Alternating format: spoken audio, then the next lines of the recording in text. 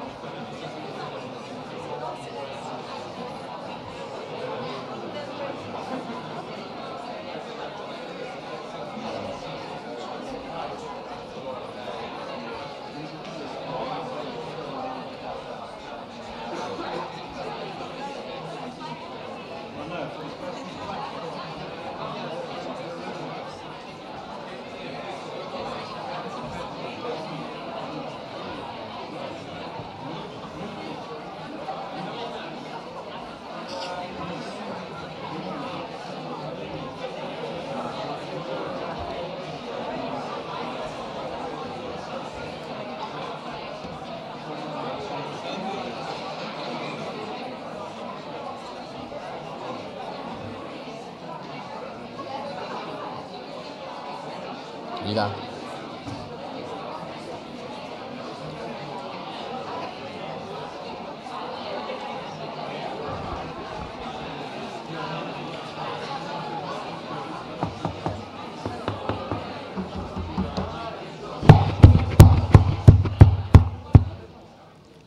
Ladies and gentlemen, welcome. Welcome to La Maison de la Paix. That way, some words will have been said in French. Welcome to La Maison de la Paix and to this event, the launching of the new commentary on the Geneva Conventions. Welcome also to the Asser Institute in The Hague, which is organizing a webcast event on this launching. Welcome as well as to all of you who are watching this event online. You may contribute to the discussion via Twitter, sending us your questions with a hashtag, we are very modern, Geneva Conventions Commentary without spaces. I repeat, Geneva Conventions Commentary without spaces. We will deal with the questions either in this session or in the next session, because this afternoon will be a quite long and busy afternoon, especially for the editors. Since after this official launching, there will be a discussion with the students both of the Geneva Academy and of the Geneva Law faculty with the editors in room B, just on the other side, which is open to the public. Naturally, you are welcome to attend this second session, which will begin at 2:30 after a second encas, which is offered by the Graduate Institute with the contribution of the Geneva Academy. You know the book, you have seen the book. I must say, I like this book. I like it very much, and I especially like the initial sentence by the editors. I quote, "As teacher at the Geneva Academy of International Humanitarian Law and Human Rights, a joint center of the Graduate Institute and the University of Geneva, we are acutely aware of the universal nature of the Geneva Convention and their crucial importance," etc., etc. The first words of the commentary are, "as teachers at the Geneva Academy." Therefore, I don't need to further elaborate on the importance of this book for the Geneva Academy, and I hope of the importance of the Geneva Academy for this book. We are very excited to hear our prestigious panelists. Let me introduce briefly our guests without introducing the editors, who are well known here, I guess. The guests are also well known, but let me introduce them in order of appearance on this podium. First, we will hear Klaus Kress, who is a professor at the University of Cologne, where he holds the chair for German and International Criminal Law, and he is the director of the Institute of International Peace and Security. He has also been active at the international level. Among other things, he has acted as war crime expert for the Prosecutor General for East Timor. Klaus Kress is co-editor of several law journals, including the Journal of International Criminal Justice, which is also well known here, and the Journal of the Use of Force and International Law. Then, after a reply and some comments by the editors, we will hear Jean-Marie Enkertz, Mr. Customary Law. As you all know, I don't know if Madame Customary Law is also in the room. Perhaps she is. Louis Dosvalbeck. He has been legal advisor in the ICRC legal division since 1969. Sorry. Since 2011, he had the ICRC's project to update the commentaries to the Geneva Conventions, and it's a very good thing to have him here with us. Prior to this, he was the head of the ICRC's project on customary international law. He is the co-author of the ICRC study on the subject, which is extremely well known, Customary International Humanitarian Law, 2 volumes. And last but not least, Ambassador Valentin Zellweger, who is head of the Directorate of Public International Law and legal advisor of the Swiss Foreign Ministry. He holds a PhD from the University of Basel. He then joined the Swiss Foreign Ministry, where he has served as a diplomat and has represented Switzerland in different treaty negotiations, including the Rome Conference on the establishment of the International Criminal Court. Thanks to all our guests to be with us, and without further ado, I give the floor to Klaus Kress. Klaus, please.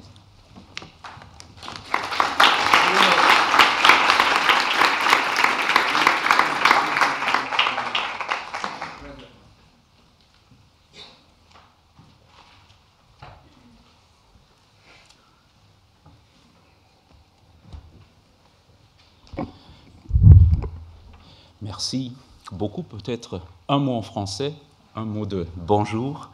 Je suis très heureux de retourner à Genève où j'ai eu le grand plaisir d'étudier et à l'université et à l'HEI autant, et où j'ai rencontré 2 professeurs que j'adore jusqu'ici.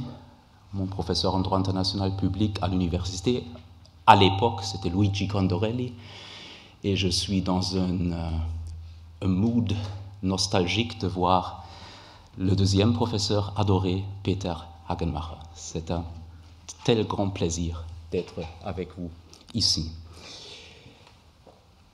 Congratulations to this splendid team of editors.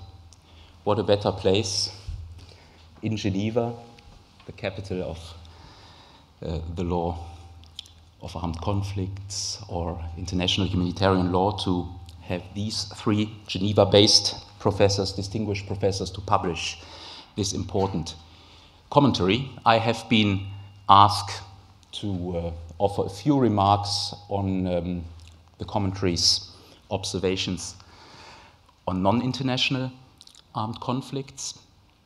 And, well, the first thing is almost a commonplace. We all know this, and we all basically agree. One of the most important, most fascinating developments of the last 2 decades or so is a process that may be called customary assimilation of the law of non-international armed conflict to that governing international armed conflicts. But stating this, what is now considered a commonplace, is one thing. Drawing all the necessary conclusion, discovering all the legal implications this has, this is quite another, daunting, challenging.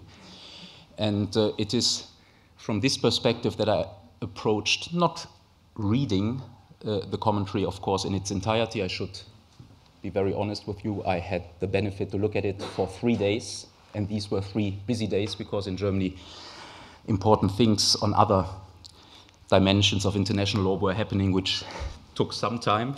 But I had a careful initial look to see how this commentary approached this challenge to conceptualize, to explain, to systemize these 2 decades of developments. And the first thing I like to say that you made a formal choice that I found a very, very wise one. You did no longer confine yourself to deal with the law of non-international armed conflict under the umbrella of Common Article 3, but you have decided to include a cross-cutting section with respect to all the topics you deal with, relevance to non-international armed conflicts, you have called this. And I think this has been a very wise choice. I have, as I said, not been reading all those cross-cutting sections, but I think it will add substantially to the enlightenment of the reader.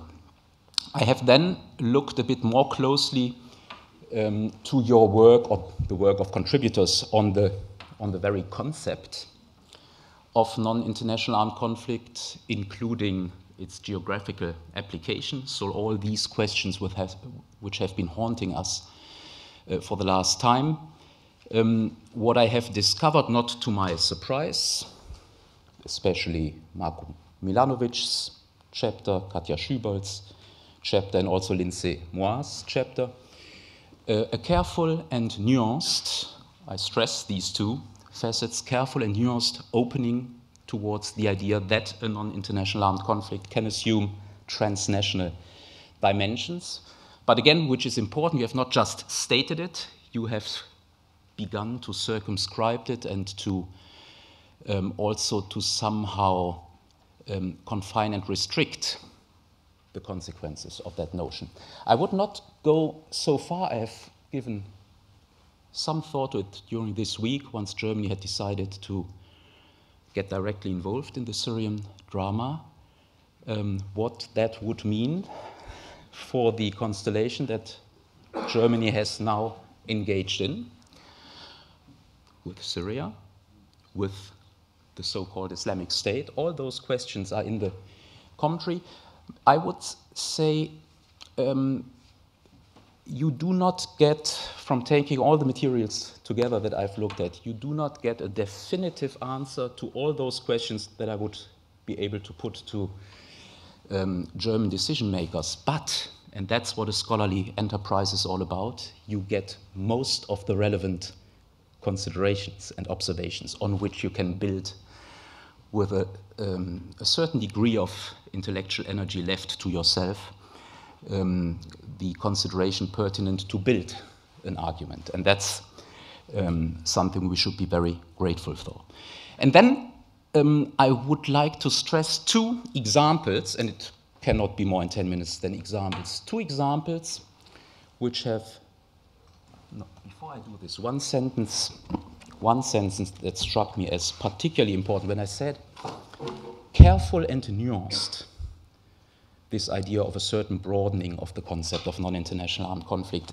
What I mean by this is perhaps wonderfully captured by one sentence that you wrote, Andrew. And because I found it particularly important, I will read it out. I will read it out in the hope that I find it. When I have found the page, I will let you know which page it is. Oh, no, that's Milanovic. When I read Milanovic, I cannot find Andrew.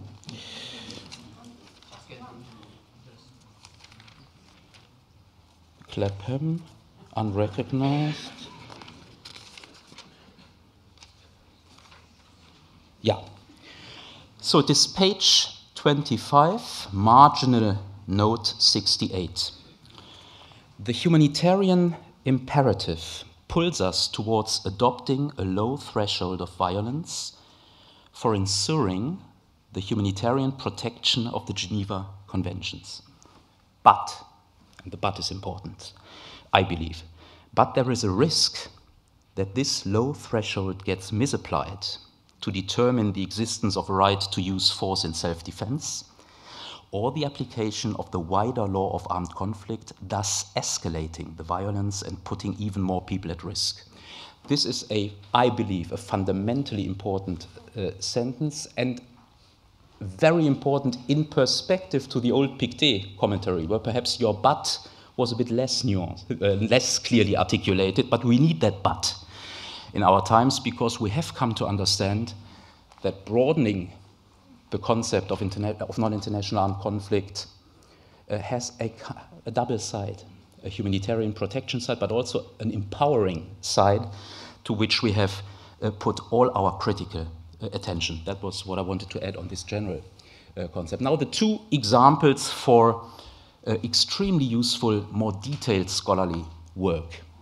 The first is part of Sarah Nucky's commentary on the murder part of Common Article 3. Sarah Nucky, distinguished colleague from Columbia Law School, and she asks a question in a sharpness that has been rarely asked: to what extent, if at all, this murder provision can be applied in the conduct of hostilities context. This is precisely the type of more specific legal analysis that we now need, not just say it's broadening, it's applicable, and applauding if it is applicable, but questioning what are the reasons for and against. And she arrives, after a very careful scholarly analysis, at a result that perhaps some may find intuitively problematic.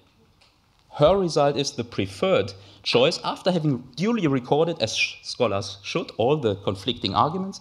She arrives at the conclusion the murder provision should not apply in the realm of conduct of hostilities, not because she doesn't want to accord humanitarian protection, but for very important systematic reasons to make the system, or to maintain the coherence of the system. That's one passage that I very much recommend to your reading. And the second one is, and of course it must be an arbitrary choice, I had 3 days to pick and choose, Laura Olson's chapter on internment. And here again, the most fascinating, to me, the most fascinating part was what current international law has to say on internment in non-international armed conflict. And what she does on 2 pages, I think, is really a masterpiece in succinctness.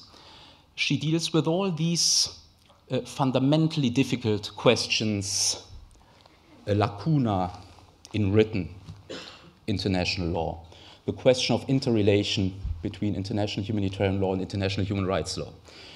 She captures all the debate about lex specialis or not, but she hesitates to draw very easy shortcut alternative decisions, either or, but she comes up with what I believe is an innovative, carefully thought through proposal. She leaves it a little bit open whether it is lex lata or emerging lex lata, but that's not so important now from my scholarly perspective. I just want to flag it as an example for very fruitful, as a German I would call it, dogmatic legal analysis that brings our knowledge, as the expectation should be in reading this commentary, forward. She, in the end, refers the reader to the question whether, in order to put this system in place, she suggests a derogation is needed under, for example, the European Human Rights Convention. A question, as you know, the European Court of Human Rights has decided with respect to international armed conflict, but not yet, and it will have probably soon have to give a decision on non-international armed conflict. A fundamentally important question.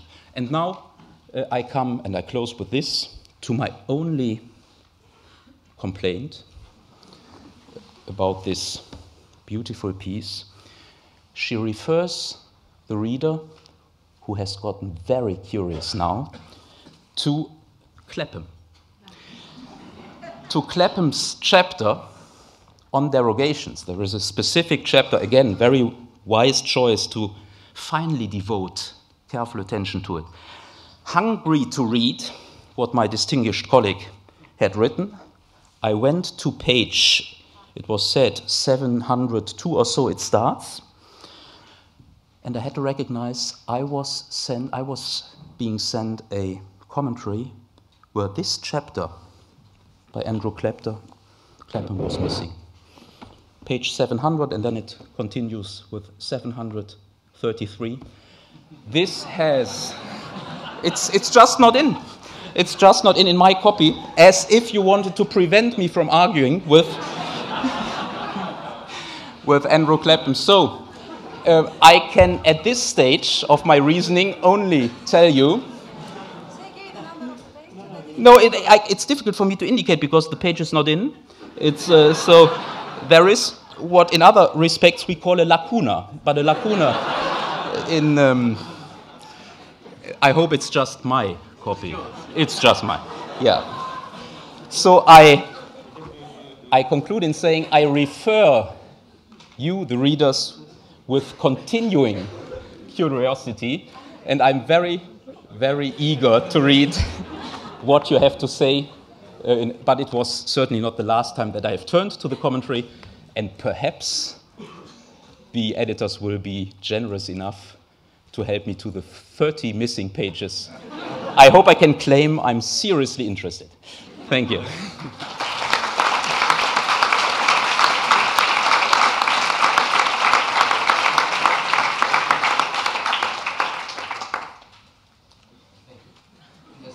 You will get 2 pages for 733. You made me a personal pleasure because I also underlined the same very sentence by Andrew Clapham on page 25, and I completely agree that it's very important. Marco Sassòli, you want to react? Thank you very much. Klaus, obviously in the town where Calvin was teaching, it's embarrassing to react to you because to say, I agree with you and we agree with you, we think indeed we did a good job. So we will not do this as we are in the town of Calvin.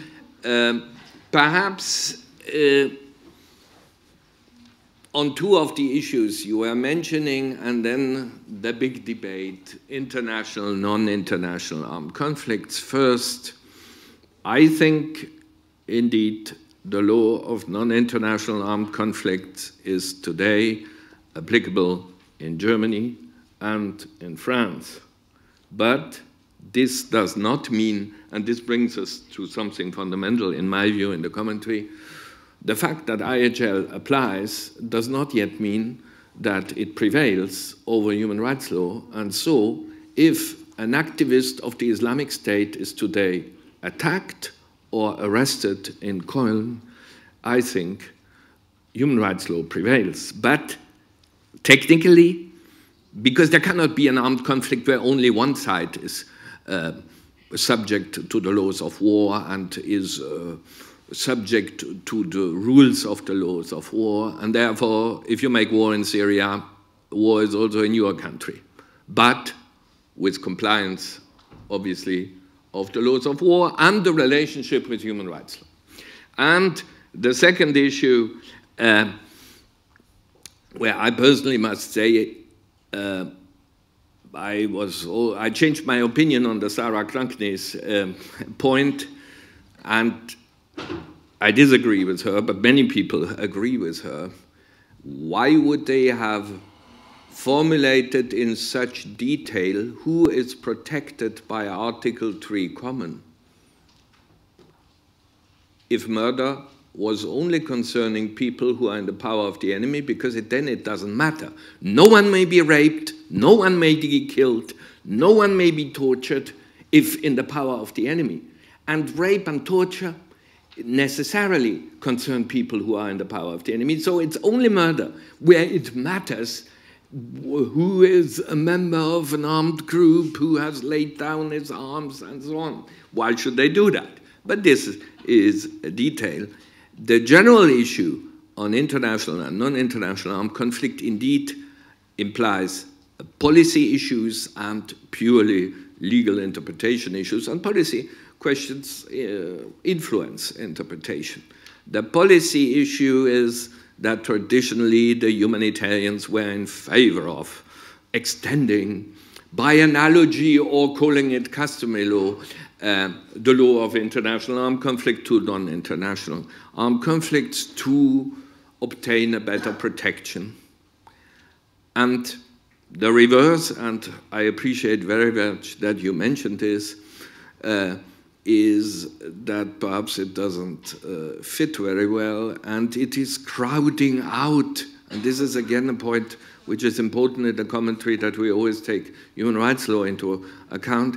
It arguably crowds out human rights law. The more IHL you have, the more some people, including me, would claim that some rules constitute lex specialis compared with rules of international human rights law. And purely technically, even a positivist like Dionisio Anzilotti, whom we should read more again, admitted that it is not only, as some people claim, states who make international law, but also logic.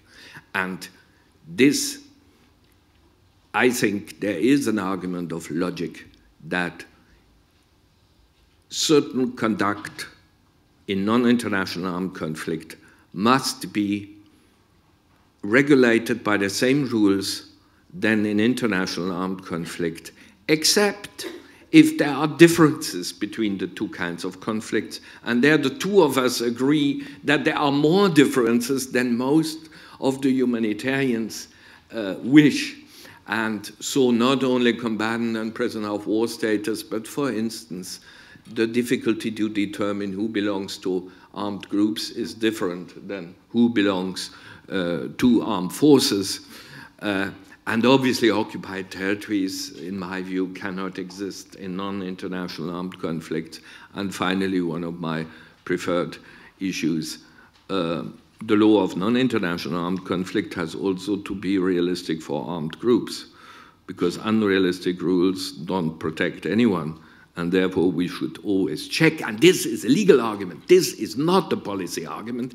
It cannot be the same rule if it cannot be respected by one of the parties of the non-international armed conflict. And this is certainly a limit to the analogy customary law argument, the same law for both. Thank you. Sorry for the missing pages.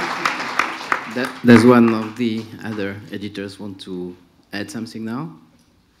Maybe just... Yeah. I'm terribly sorry that you didn't have my chapter in the book. I'd like to think it's because somewhere between Oxford and Cologne, the Secret Services thought the argument was so powerful and so protective of those who were being accused of terrorism that this needed to be deleted, but I can assure you that it seems to be in all the other copies. Yeah. So I will give the floor to Jean-Marie Enkert. Thank you. And the podium.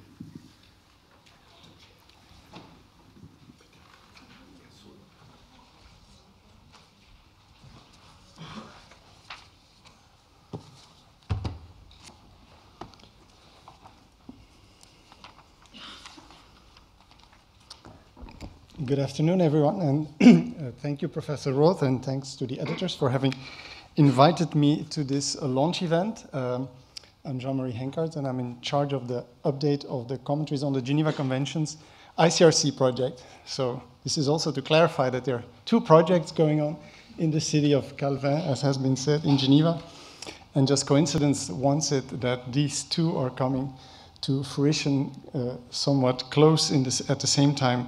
This is to say, this commentary by the Geneva Academy, which I warmly recommend to everyone, and then at the same time, the publication next March of the first update of the first Geneva Convention commentary by the ICRC.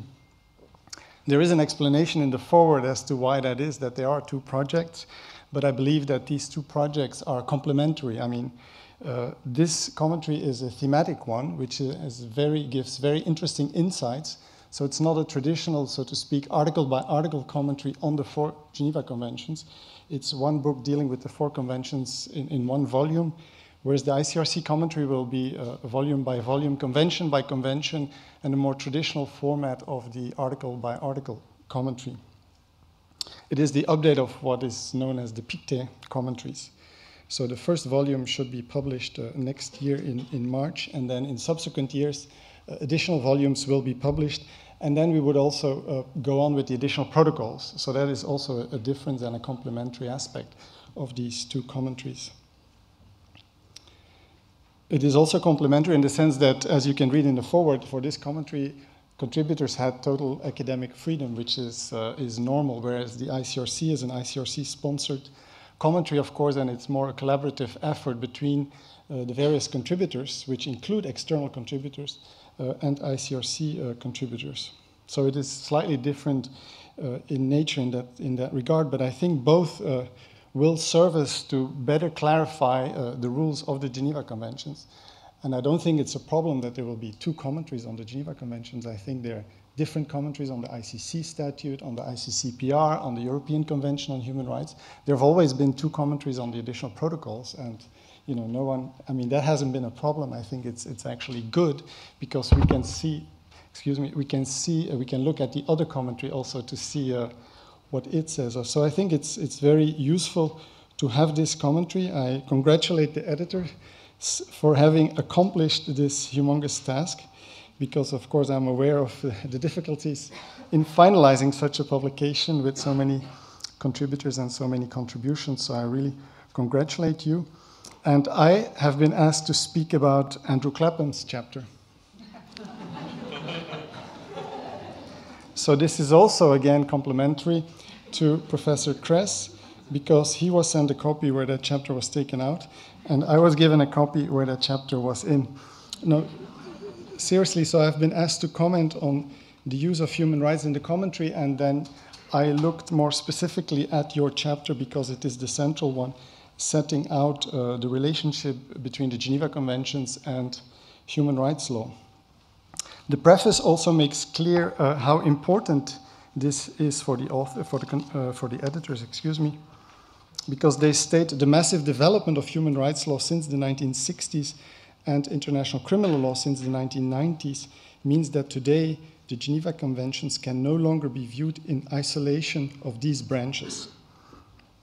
And further on, they then say, the development of human rights law has not only led to new interpretations of the terms of the Geneva Conventions, but has also created tensions as these two branches of law have sometimes been seen to pull in different directions. Instead of dealing with these issues only in an introductory chapter, the editors have asked each contributor to consider not only the meaning of their own set of provisions, but also how the interpretation and application of these provisions have been affected by other international humanitarian treaties, including the additional protocols, as well as by other branches of international law, human rights law and international criminal law, but also environmental law and refugee law. So I think it's as has been mentioned, with the cross-cutting approach to non-international armed conflict, we have the same approach here, that all contributors have been asked to look how their sets of provisions intersect with other branches of international law, including human rights law. This need to look at other branches of international law when interpreting a treaty, of course, also follows from what the Vienna Convention on the Law of Treaties, Article 31, says about interpretation, and to make sure that branches of international law interact in a logical way and fit together well. And so there's human rights law, there's criminal law. As has been mentioned, there's also refugee law, environmental law. But in our case, for example, in the second Geneva Convention, there's the law of the sea and various conventions administered by the International Maritime Organization. For example, in the third Geneva Convention, prisoners of war are supposed to have access to tobacco, and now we have a framework convention on tobacco. So there's actually a range of treaties. Well, even the Vienna Convention on the Law of Treaties is adopted after the Geneva Convention. So if you view the Geneva Conventions in isolation in 1949, well, most of international law that exists today didn't exist. So there's the Vienna Convention on how the conventions are to be interpreted. Then you follow the human rights treaties, criminal law treaties, and so many other branches of international law that were developed.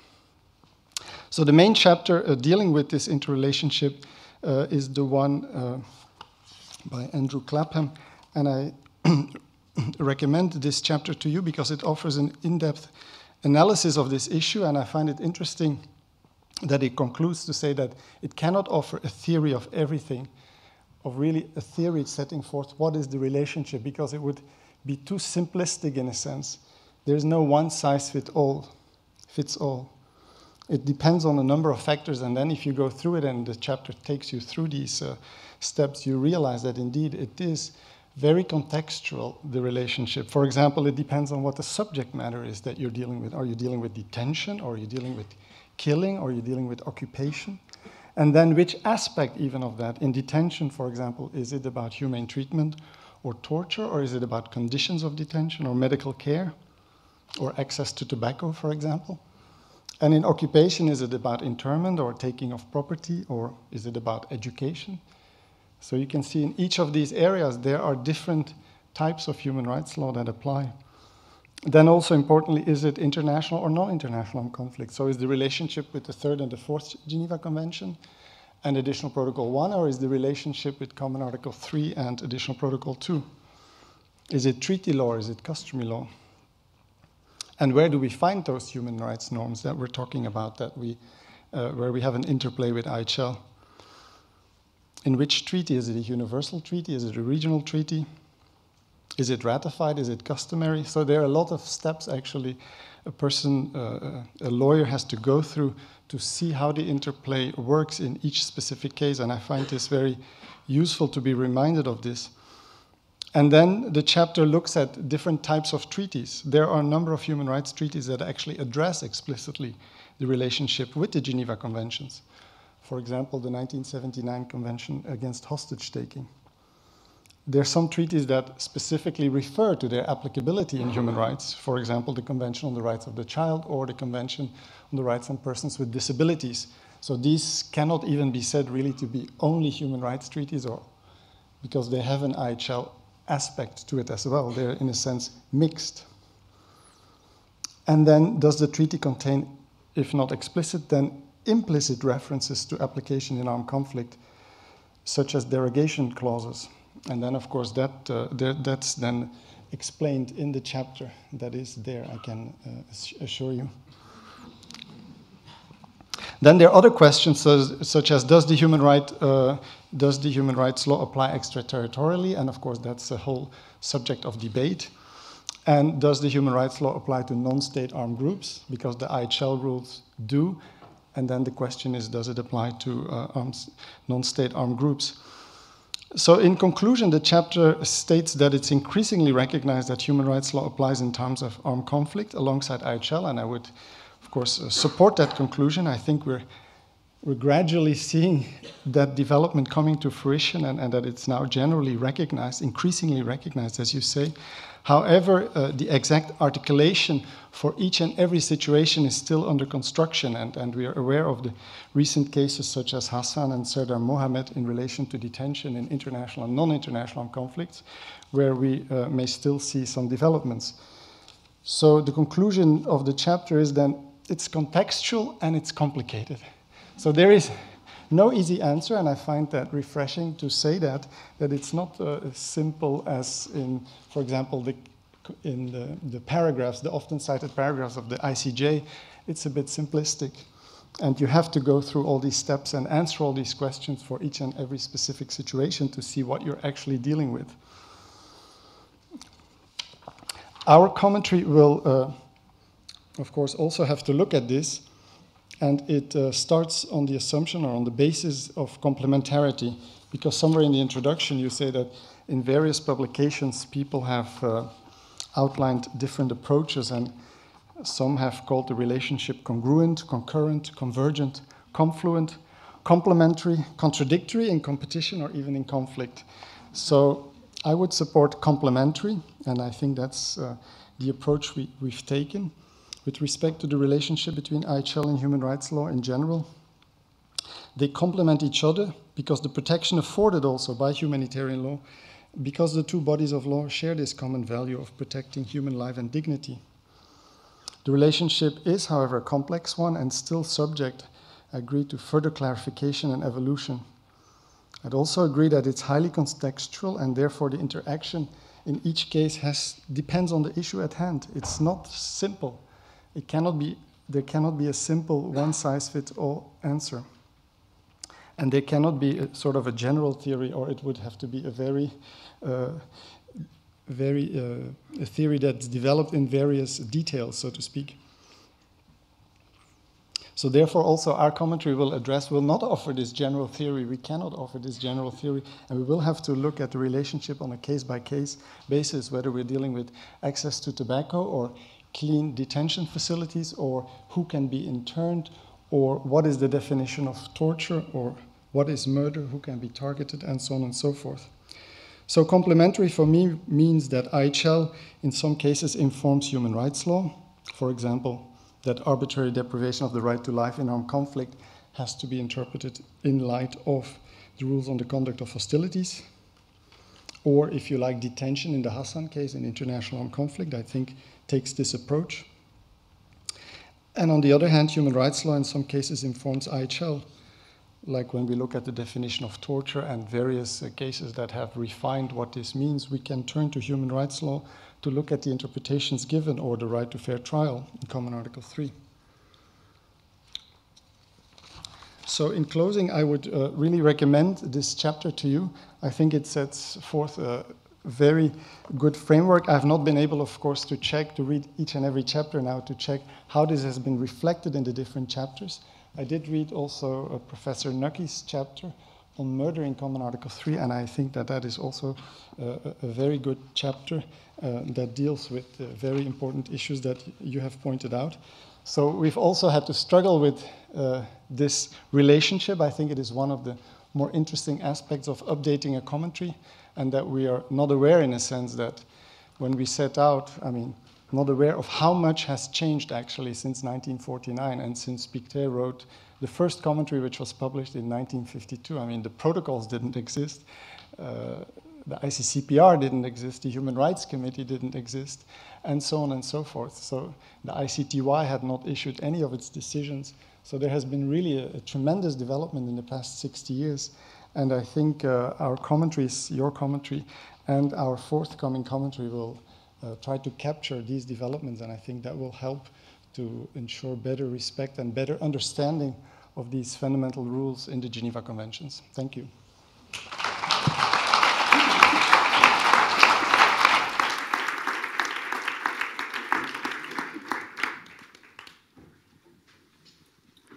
It's working. Well, thank you very much, and thank you for the compliments.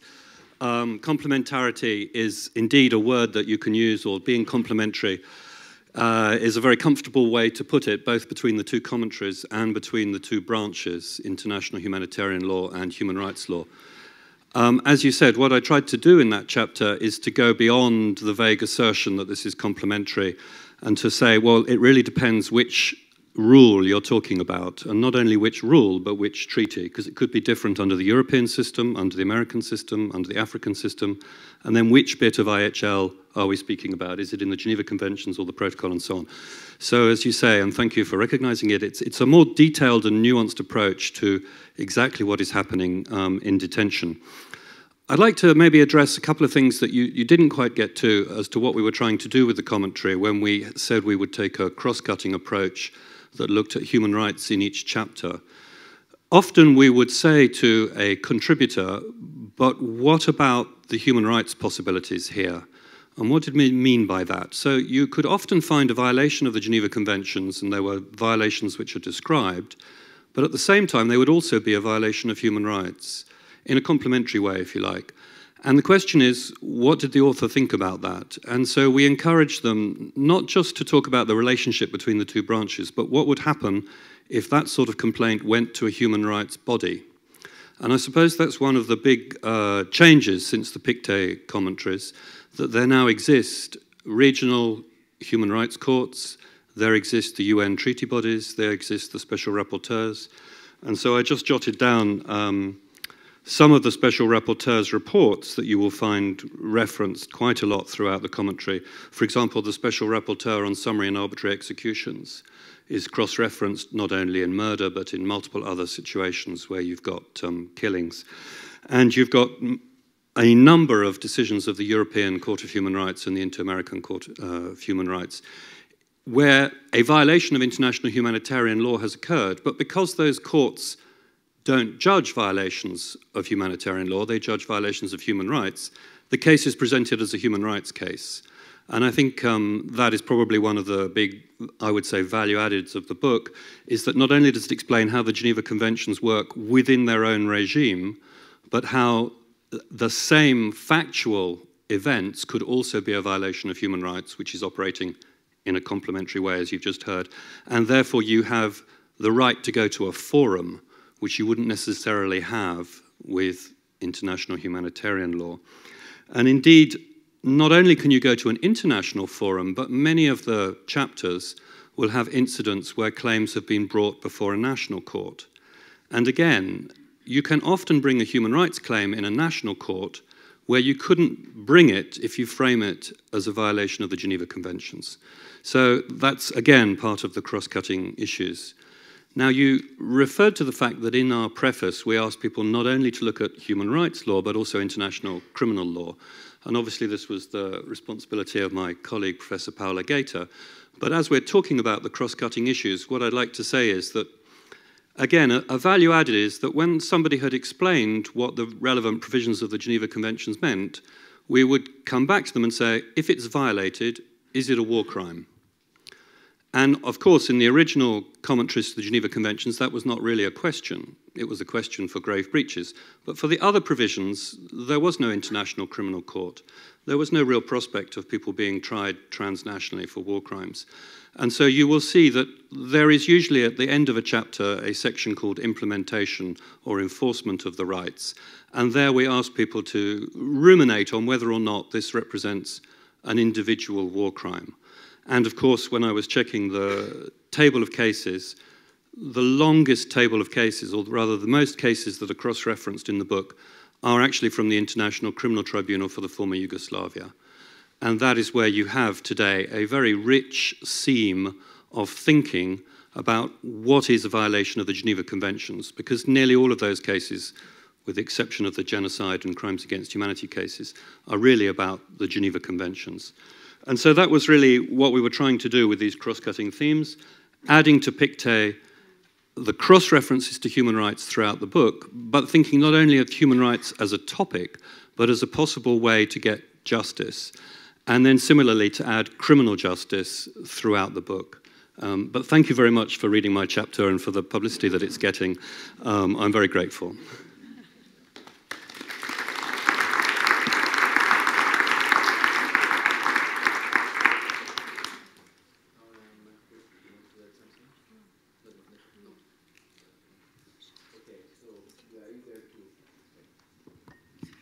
We are eager to listen to the contribution by Ambassador Zellweger. Thank you.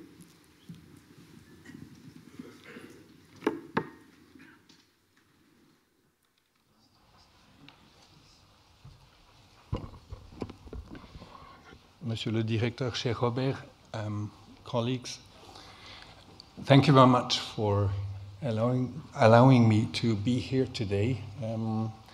Usually you would say it's a great honor and a pleasure to be here. It is indeed a great honor and pleasure for me to be here because I think we are about here assisting at the launch of a very important book. And frankly, when I first heard, we all knew for a few years there were 2 commentaries in the doc. And when I first heard that your commentary would have, as you just mentioned, a cross-cutting or a thematic approach, being a rather conservative man and working for the Swiss government, which is not always a good combination, I thought, well, what new insights would that bring? And when I looked through the book, I was really convinced about the approach. And not only because, as you say, you can address cross-cutting issues, also to a certain extent because you can leave aside some issues that you have to address in a commentary and that the ICRC will have to address in its commentary that are not, to say it diplomatically, of a general interest, because, for example, all these conventions have final clauses and this kind of stuff, but also because the thematic approach allows you to really group the issues, and that makes it much more readable than if you have to base it on the structure of the conventions. And there is one thing that always strikes me. Of course, you could say today we have more complex conflicts, so we have to think about the body of law that is IHL. But if I look at this audience also, I'm not sure whether we would have so many people, so many of you, say 10, 15 years ago. Because IHL, I think, over the past few years has also gained a lot of new interest, and that certainly is good. And all these this newly interested audience will now be well served with this commentary. So really congratulations. I was asked to say a few words about compliance. And let me start with a general observation. Sometimes it's good to have some spare time and to browse the internet. I was recently asked to speak at an event of the Institut de Droit International, and I went through their webpage, and I saw that Gustave Moignet was one of their founding members. What I didn't know was his intention in contributing to the Institut de Droit International. As you remember, he was also one of the instigators of the 1864 Geneva Convention, the first convention. And after the Franco-Prussian War, 1870-71, he was so frustrated by the total lack of compliance in this war of the conventions that he came up with the idea of founding the Institut de Droit International to really look into, and that was the first goal, look into the issue of compliance with international law. So the issue is not new. And the issue has been there for a while. We all know that it's probably one of the weaknesses of the Geneva Conventions. And if you look at the commentary, if I remember correctly, you subdivide it in 7 chapters. And I think your coverage of the issue is probably more than complete or extensive. I think many of us would not have been able to subdivide it in 7 chapters. And I think your choices make a lot of sense if you go really through them. And there are a few indications that are very interesting, and that's one of the other advantages of the commentary, because as editors, you ask the contributors to add at the end a chapter on critical assessment. What is the opinion of the individual commentator?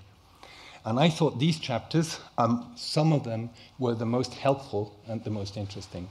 And if you look at them, for example, the chapter that deals with the ICRC indicates, Ratner-Giladi, it indicates that states, so to speak, outsource their responsibility they have for compliance to the ICRC.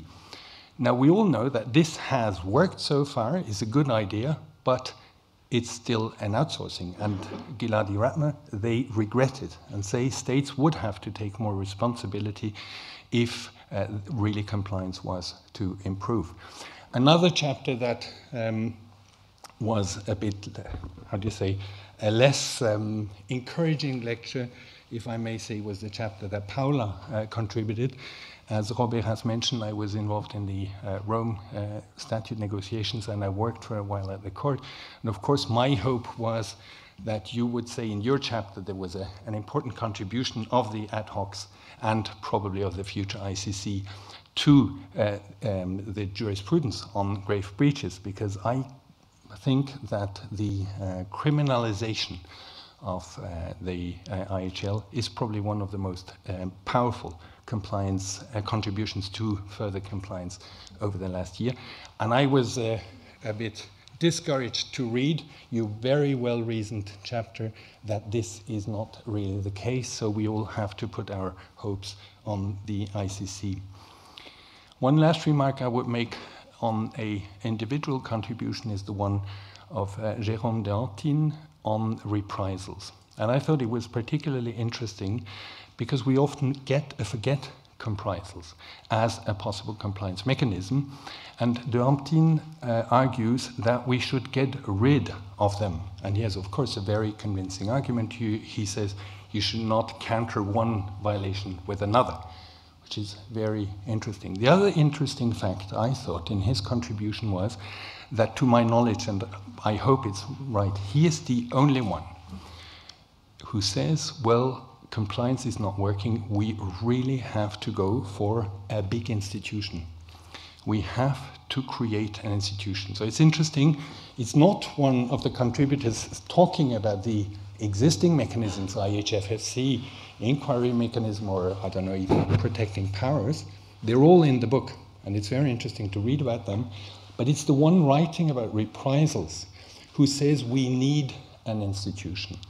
Now, and he even goes into saying what the institutions could address. We all know that the idea of a big institution, let's call it that way, is not a new one. It has been mentioned at the 49 negotiations. Interestingly, if you look at the Millennium Report of the UN Secretary General, you will also find it.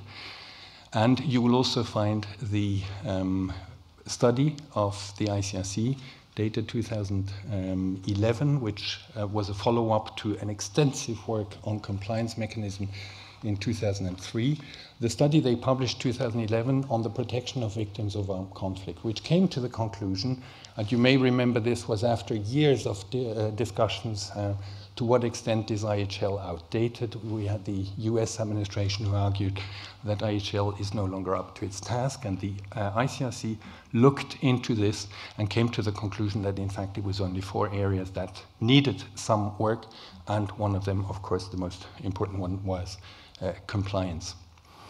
I make this remark about compliance, also the big institution, because if you allow me, one of the feelings I had when looking at the commentary, and I say these seven subdivisions, it reminded me of this story of the 5 men who are in a dark room trying to identify an elephant. And one of them says, "Oh, it's long and soft." And the other says, no, not at all. It's very hard. And the third one was, no, it's thin. But none of them sees the elephant. They all see part of it. And reading through the different chapters on compliance, you get a very, very clear sense that exactly the same thing is happening on the Geneva Conventions. And in that case, it's also a political document because it really shows the lacuna, the glaring big lacuna, so to speak, the elephant in the room, that we do not have the big institution. I mentioned the report of the ICRC 2011. On the basis of that report, the Red Cross and Red Crescent conference that was held in the same year decided that Switzerland and the ICRC should be entrusted with strengthening compliance. Fortunately, we didn't get the mandate to build the big institution, but strengthening compliance. And second element, which is also interesting in the context of the commentary, it had to be state-driven. Do you remember I mentioned that Giladi Ratner said states are outsourcing? Now in 2011, they say quite the contrary. We want to take more responsibility, and they gave us this mandate. Now, how do you go about that?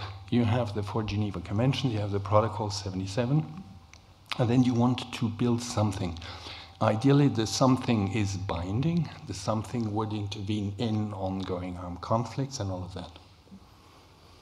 We all know that if we went for that thing in a meaningful manner, we would have had to negotiate a treaty or an agreement, 4th, 5th protocol. The difficulty with that is, as I mentioned, not only is the idea a very old one, it has been attempted in the past. Even if we succeeded, and I personally am convinced that we would not succeed, but even if we did, what would happen? We would still have to have 196 countries to ratify that agreement. Now, I think we could wait for a long time to have this happen. And during that long time, nothing is going to happen, or not much is going to happen, if we ever get there. So the choice we made, the ICRC and Switzerland, was to say we will have to address the whole range of issues. It's not only about compliance, about the different mechanisms. We should get the IHFFC working, this fact-finding commission that exists for the last 25 years but never had a mandate. We have to look at it in a more holistic manner. And if you look at the whole thing, you will also realize that there is a glaring vacuum at the heart of the so-called Geneva system. And this is not to say that the ICRC is not doing its work. This is to say that the ICRC works marvelously, but the vacuum comes from the total absence of states. States have no say whatsoever. The state parties to the Geneva Convention, no say whatsoever concerning the issues that pertain to the one bond that is common to them, the Geneva Conventions. If you look at modern treaty regimes, you will see that all of them have a Conference of State Parties, Assembly of State Parties, or something like that. The Geneva Conventions do not. What has happened in the meantime, because there is a need, and I referred to this increased interest and the increased pertinence of this body of law, there is a need to discuss these issues, and they have been discussed in other fora. Now, these fora, most of them are very good fora, but they're fragmented, and they follow different standards, they have different interests and all of that.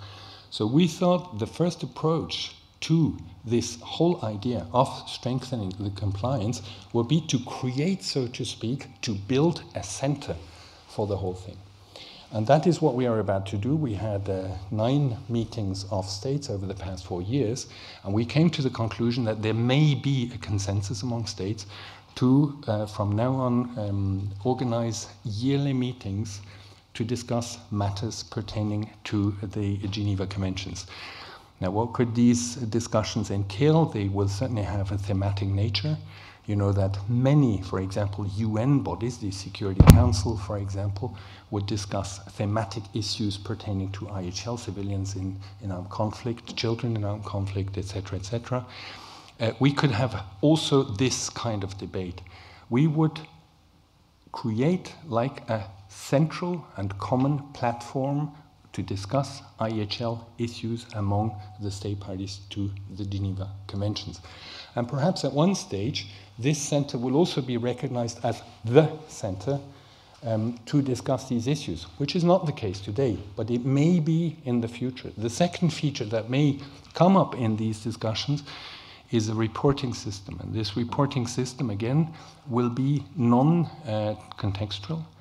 States may submit their national reports, but we will not discuss individual reports, but we will discuss a generic report on the state of implementation of the Geneva Conventions, best practices. There may be a need for technical assistance on certain issues. And I would mention, for example, Switzerland not having been involved in armed conflict for quite a while now.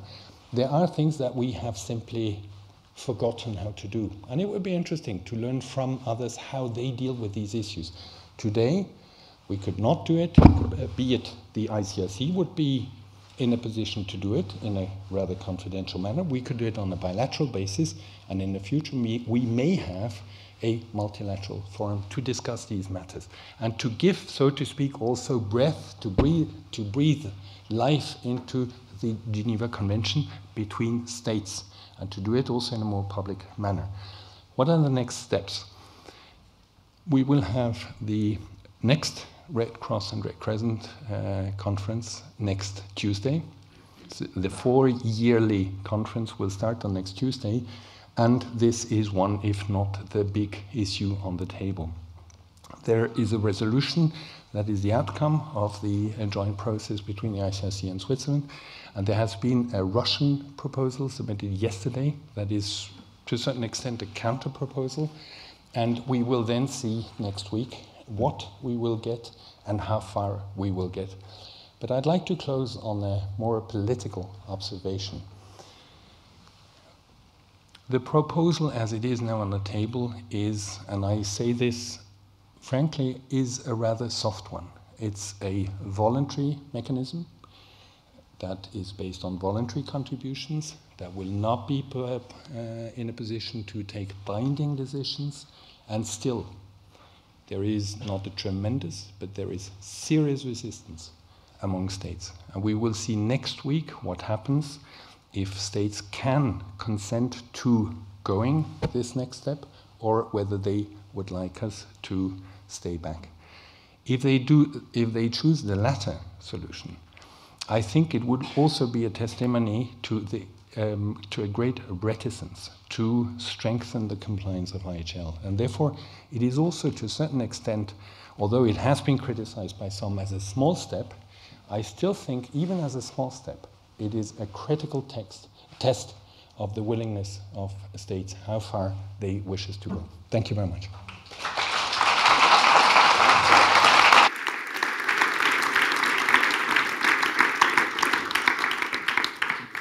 Thank you. Thank you very much.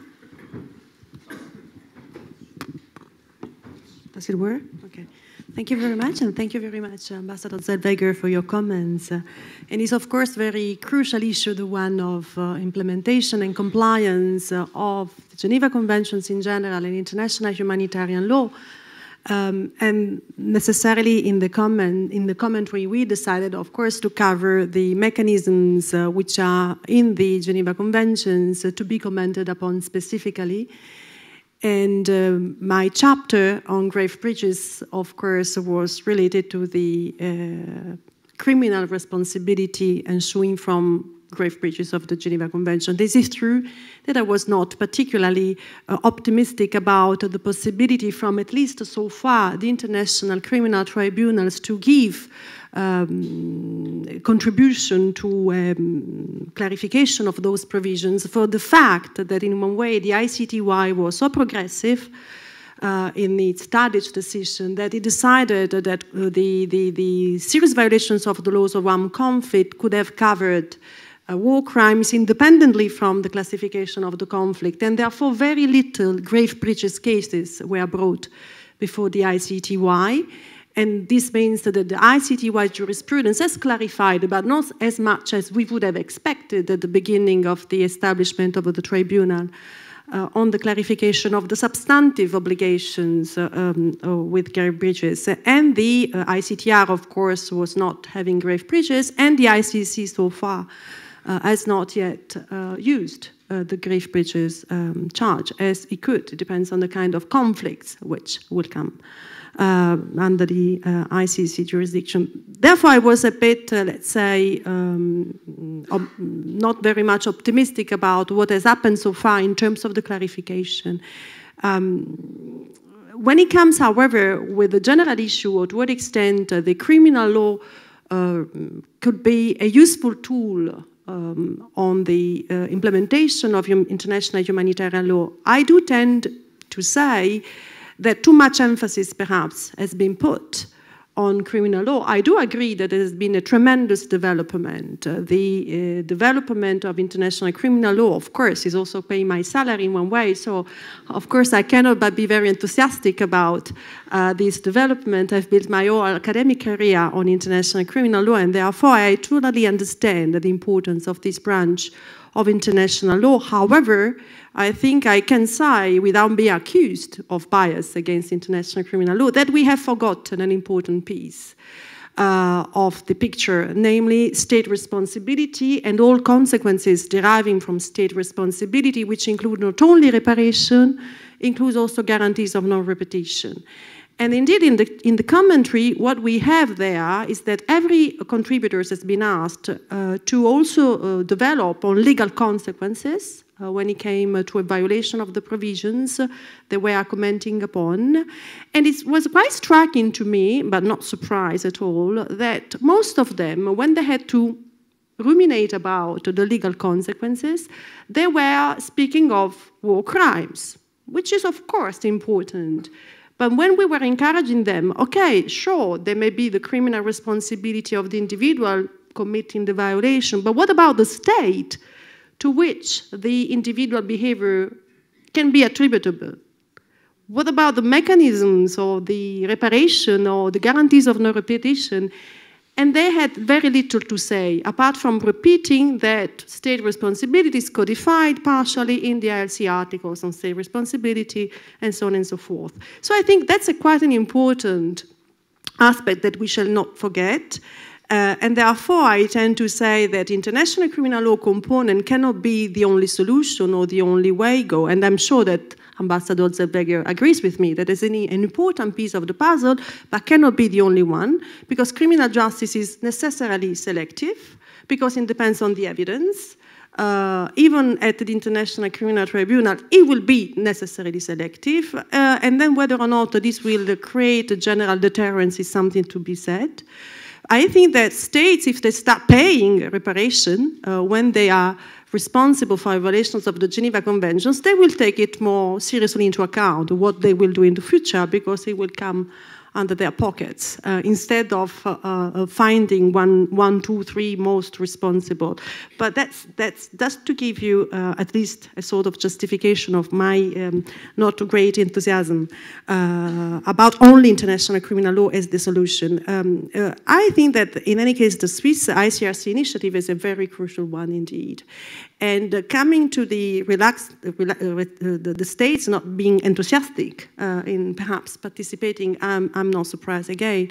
I do think there can be a very good legal basis in Common Article 1 to participate in the establishment of such implementation mechanism, because after all, states have become party and they have taken an obligation under Common Article 1 to promote and ensure compliance with the Geneva Conventions, and therefore perhaps to contribute to such a mechanism could be seen as a legal obligation for them. I don't think that I have much to say, but to say that, of course, implementation has been a crucial subject that also our contributors have taken into account. And in particular, Jérôme Demtin, in his chapter on reprisals, was a bit struggling because the reprisals that are prohibited under the Geneva Conventions, so rightly so, then they leave a vacuum. What else then can be done at the state level if a state cannot react by reprisals? Is it sufficient to the grave breaches provision to promote compliance during the armed conflict? That's it. Thank you.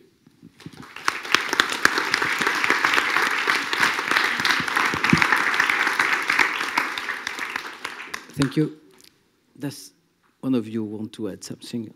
Valentin? Just one remark, perhaps, and I, of course, fully agree with Paola. I would just add to it that we should never forget that the ICC is not just the ICC.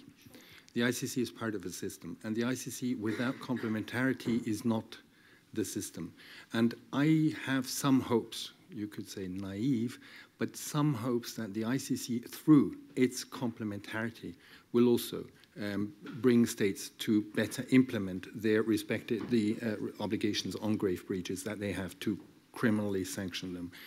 And we see all these discussions about, for example, the so-called impunity gap, which means the cases that cannot be addressed in individual situations because the ICC just simply doesn't have the means.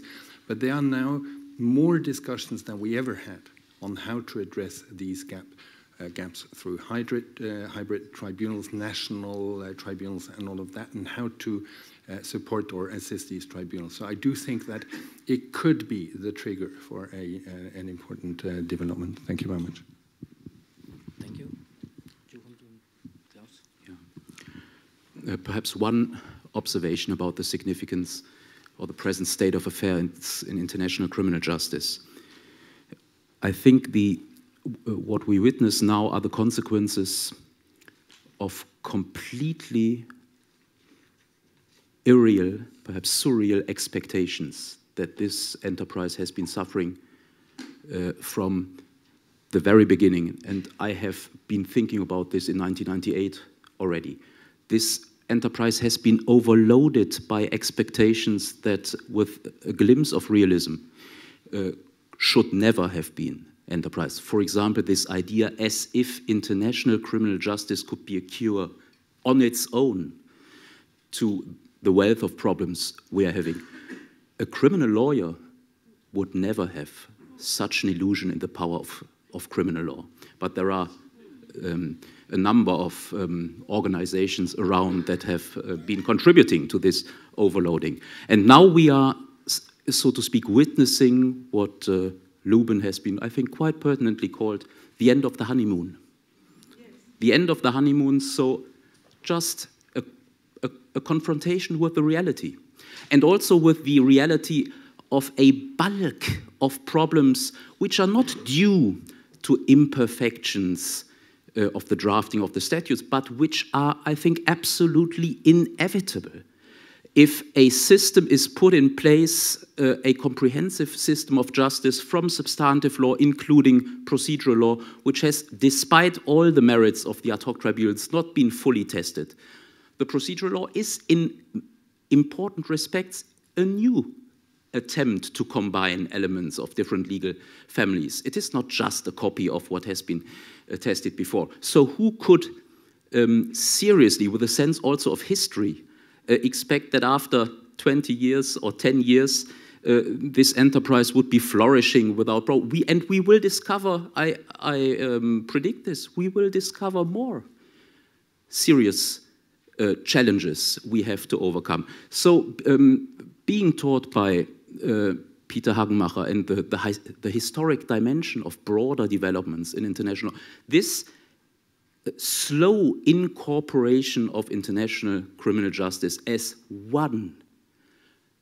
new element in a complex overall system, and this is a very basic statement, will take a lot of time, and it's not, we are far too early in time to reach more than very, very provisional conclusions. A little bit of patience after these 10 years, I think, is very required, and also a matter of perspective. Despite all those problems, also realistically, I would not belittle, also in terms of clarification or contribution to the clarification of substantive law, I would not belittle the achievements that have been made over that time, with all the challenges still before us. So let's just take a more relaxed approach to it. We're in the midst of a fascinating process, and the end is difficult to predict.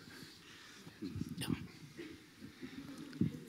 Yes, just to add on to that positive note at the end, because we all know this famous statement by Hirsch Lauterpacht, if international law is at the vanishing point of law, the law of war is at the vanishing point of international law, would we still say that today? That is the question. I mean, if you see the developments I just listed since 1949 and where we're now, I believe that I agree with you. We're at this exciting moment of many developments. And if we see how international humanitarian law is now discussed, debated, clarified, including through this commentary, I think with the existence of the ICC and with the discussions on compliance, I think that we have to look at it in a larger perspective, and that today international humanitarian law is no longer, at least, at the vanishing point of international law. Thank you. We won't go beyond 2 because it's on the program, and the 3 editors would like to conclude 3 minutes all. Shall we begin with Marco? No. As you want. No, to conclude. Okay. So, okay, Bob. Thank you. I just wanted to say something about the Geneva Conventions, which should make some people think, including in this room. You know, the Geneva Conventions were adopted in 1949, when there was already the Cold War. The Soviet Union was represented by Stalin. And they were able to adopt treaties, which in our work during the last 5 years, we had the impression that these treaties for international armed conflicts are quite well adopted, and the situation would be totally different if they were complied with. And for non-international armed conflicts, believe me, the millions of people suffering from violations in Syria, in South Sudan, in Ukraine, would be in a totally different situation if Article 3 Common was respected, and perhaps some of the suggestions of analogies and so on. And the sad thing, and I think states and state representatives, including in this room, should be profoundly ashamed that today it's no longer possible to adopt such treaties, be it next week at the international conference, Ambassador Zellweger would not even dare to dream about a treaty. And the other issue, the protection of detainees in non-international armed conflict, no one even dreams to have a treaty. How is it possible that with all this progress, today we are not able to adopt, to get from states what they were ready to adopt in 1949. And don't tell me it was only about international armed conflict. For instance, Article 3 common. The simple sentence, in case of armed conflict not of an international character, each party to the conflict, capital P. It means also the terrorists, if they are an armed group, have obligations, but necessarily also rights. And an impartial humanitarian body, such as the International Committee of the Red Cross, may offer its services to the parties. Capital P. That was Stalinist Soviet Union accepting it, Burma accepting it. Today, they do not want to speak about it. You cannot have an initiative where you even, Ambassador Zellweger is prohibited to dream about armed groups. Something is profoundly wrong in our system.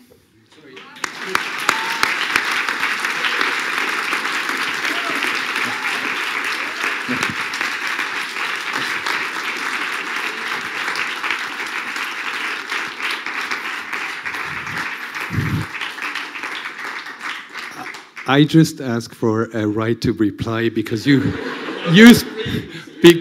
speak about my personal feelings and my dreams. I'm not long. Marco, just look at the list of participants in 49. There were 50 states. Today we have 196. I think that's a response. Thank you very much. It's very easy. But Stalinist Soviet Union. Yeah. So after Condorelli and Hagelmacher, then Stalin. So who comes next? That's why I was suggesting to have Marco concluding. And now I don't know what to say, apart from that I'm happy and relieved that it's over. It was a great pleasure to work with my colleagues. They had to bear with me.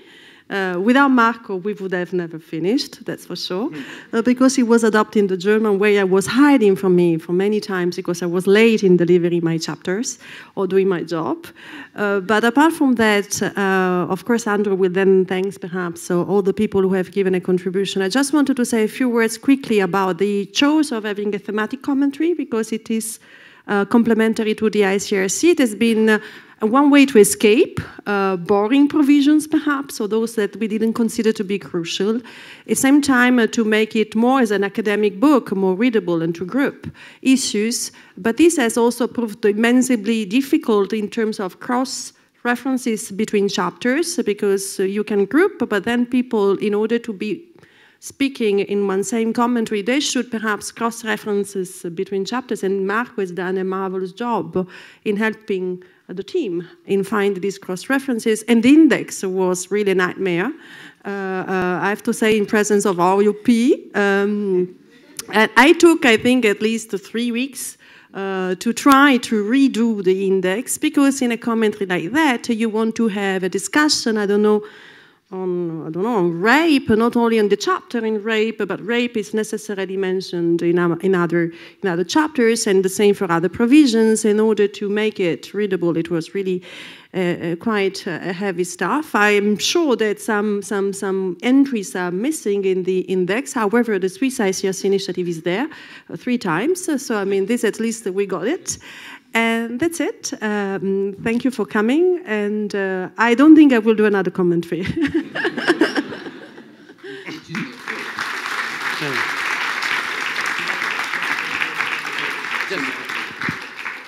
No. You forget to mention that we are publishing in a couple of weeks or months the commentary to the Joint Principles. Yeah, no, that's fine. I'm trying to escape again. I'm hiding from my colleagues. I'm going to stand up to do the thanks so I can see the people on this side. But also I wanted to suggest that when you stand in front of a glamorous and well-dressed audience like this, and you start your remarks, I would like to thank the Academy. You're supposed to be holding a little gold statuette.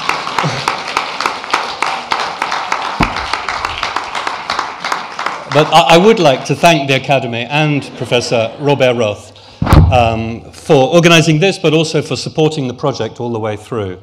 We wouldn't have been able to do it without the structure of the Academy and without his support, and most importantly, without the support of Iris van der Heijden,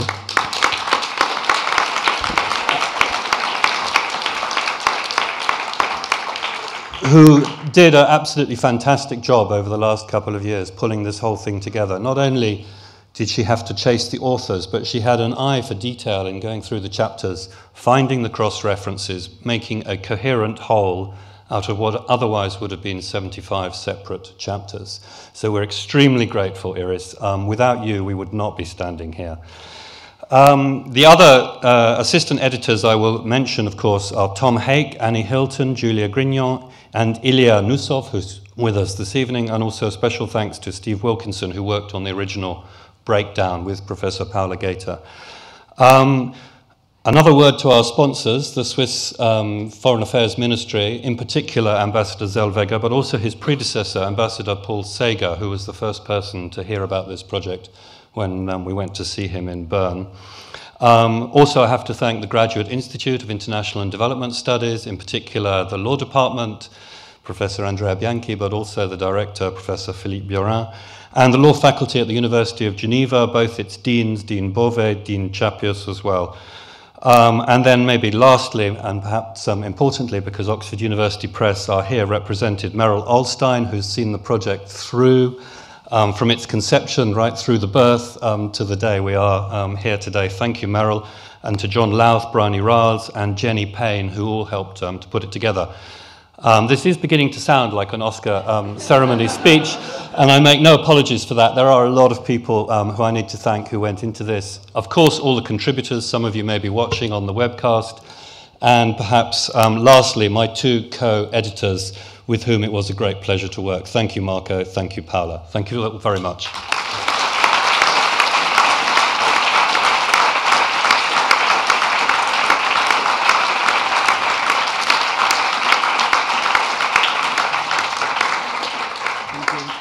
Thank you, Andrew, so much for congratulations. So we invite you to have a coffee and some sandwiches on the ground floor, and for the ones who may stay with us to have the discussion with the students in the room B, just on the side.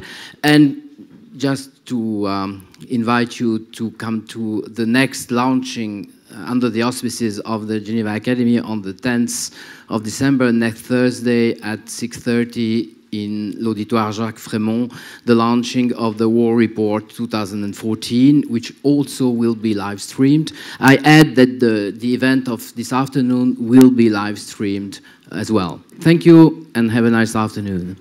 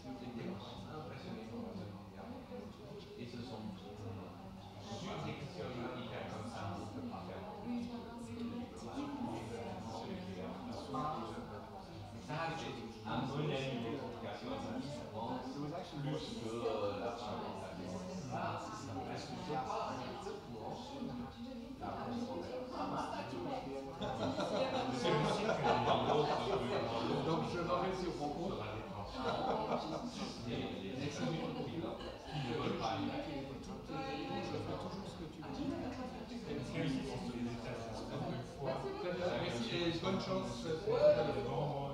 un argument, mais justement, je viens de dénoncer le vrai problème. Monsieur Duman, à mon avis, tout simplement, en 1949, ils avaient encore conclu la Seconde Guerre mondiale. Et donc, ils n'ont pas osé faire un petit peu de diplomate, pardon, à la conférence de Paris. Ils avaient mais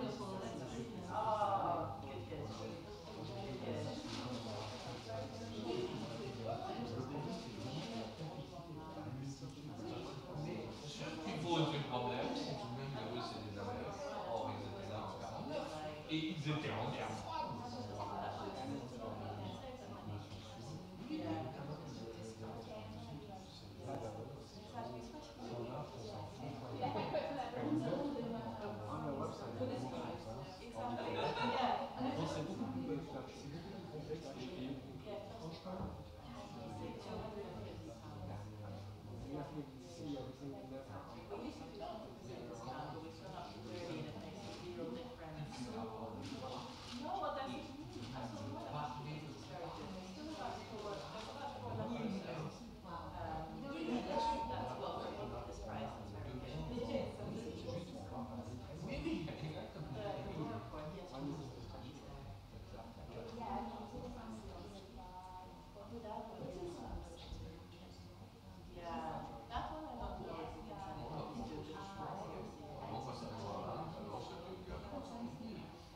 Il avait une proposition qui allait assez loin. Mais c'est là tout a commencé.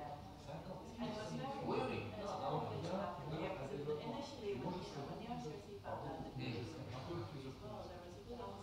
Je pense que le monde est trop compliqué.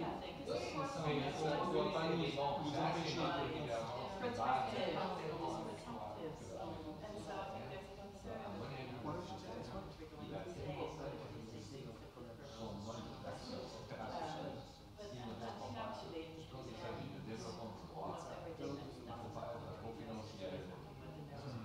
mobiliser l'opinion publique, ce qu'il a fait sur le mine occupation, c'est pas évidemment la Suisse, mobiliser l'opinion publique.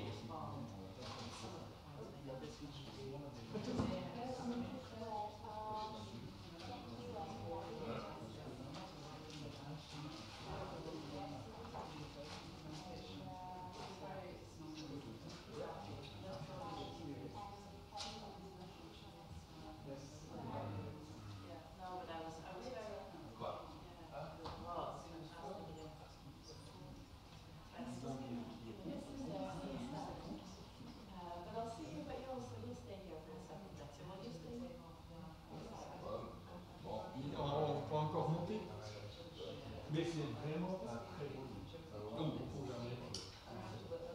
Mais vous étiez que Louis c'est marrant. Vous étiez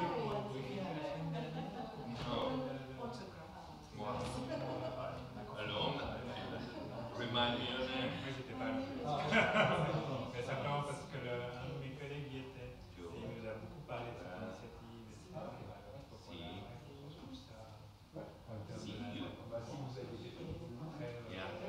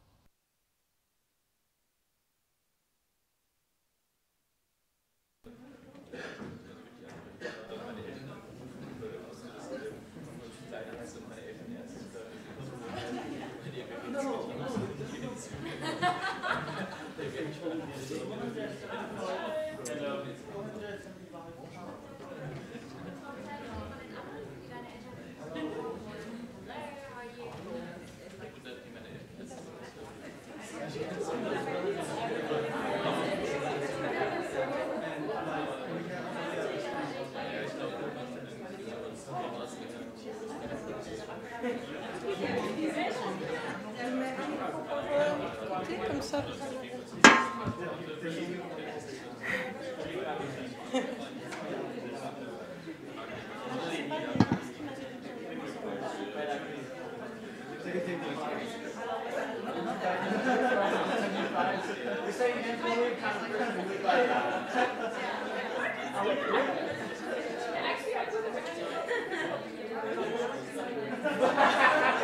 Of course.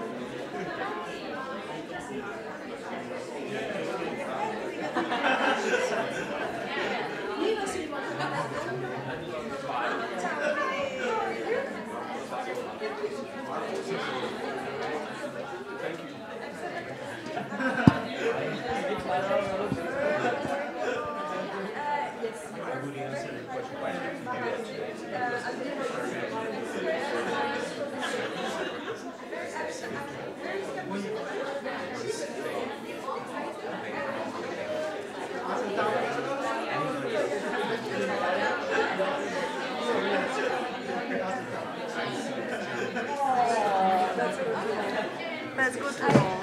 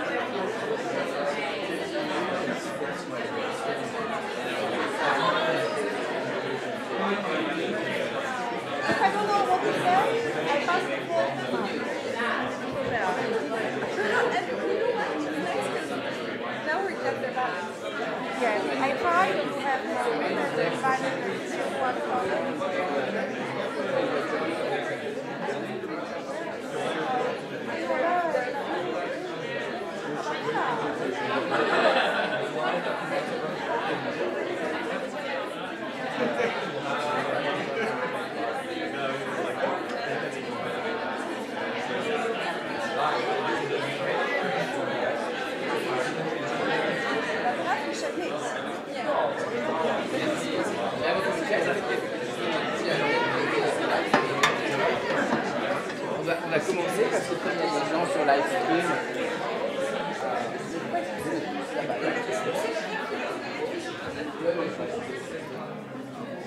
I need to sit because I'm tired. I'm an old woman. You know, I have two students who followed me from Jakarta. Really? Former student from Bokori. I have to tell them something, but I will tell you at a good time.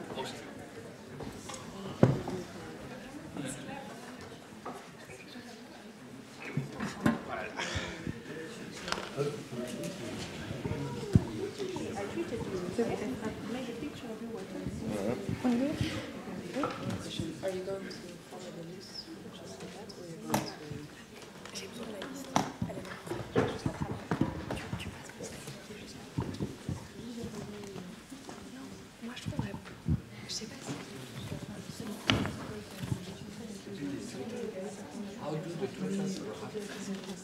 How do the Twitters? Yeah, we didn't get any questions from Twitter, so she has one of the Yeah.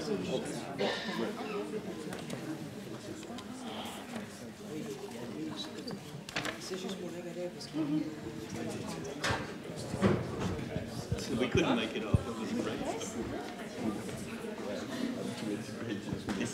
No. But there must be more books like that. You can't use only one. Because it's a series, because it's from electronic. Meryl said no, it can happen all the time. She didn't have a complaint by anyone. But because they've not read the chapter by Andrew.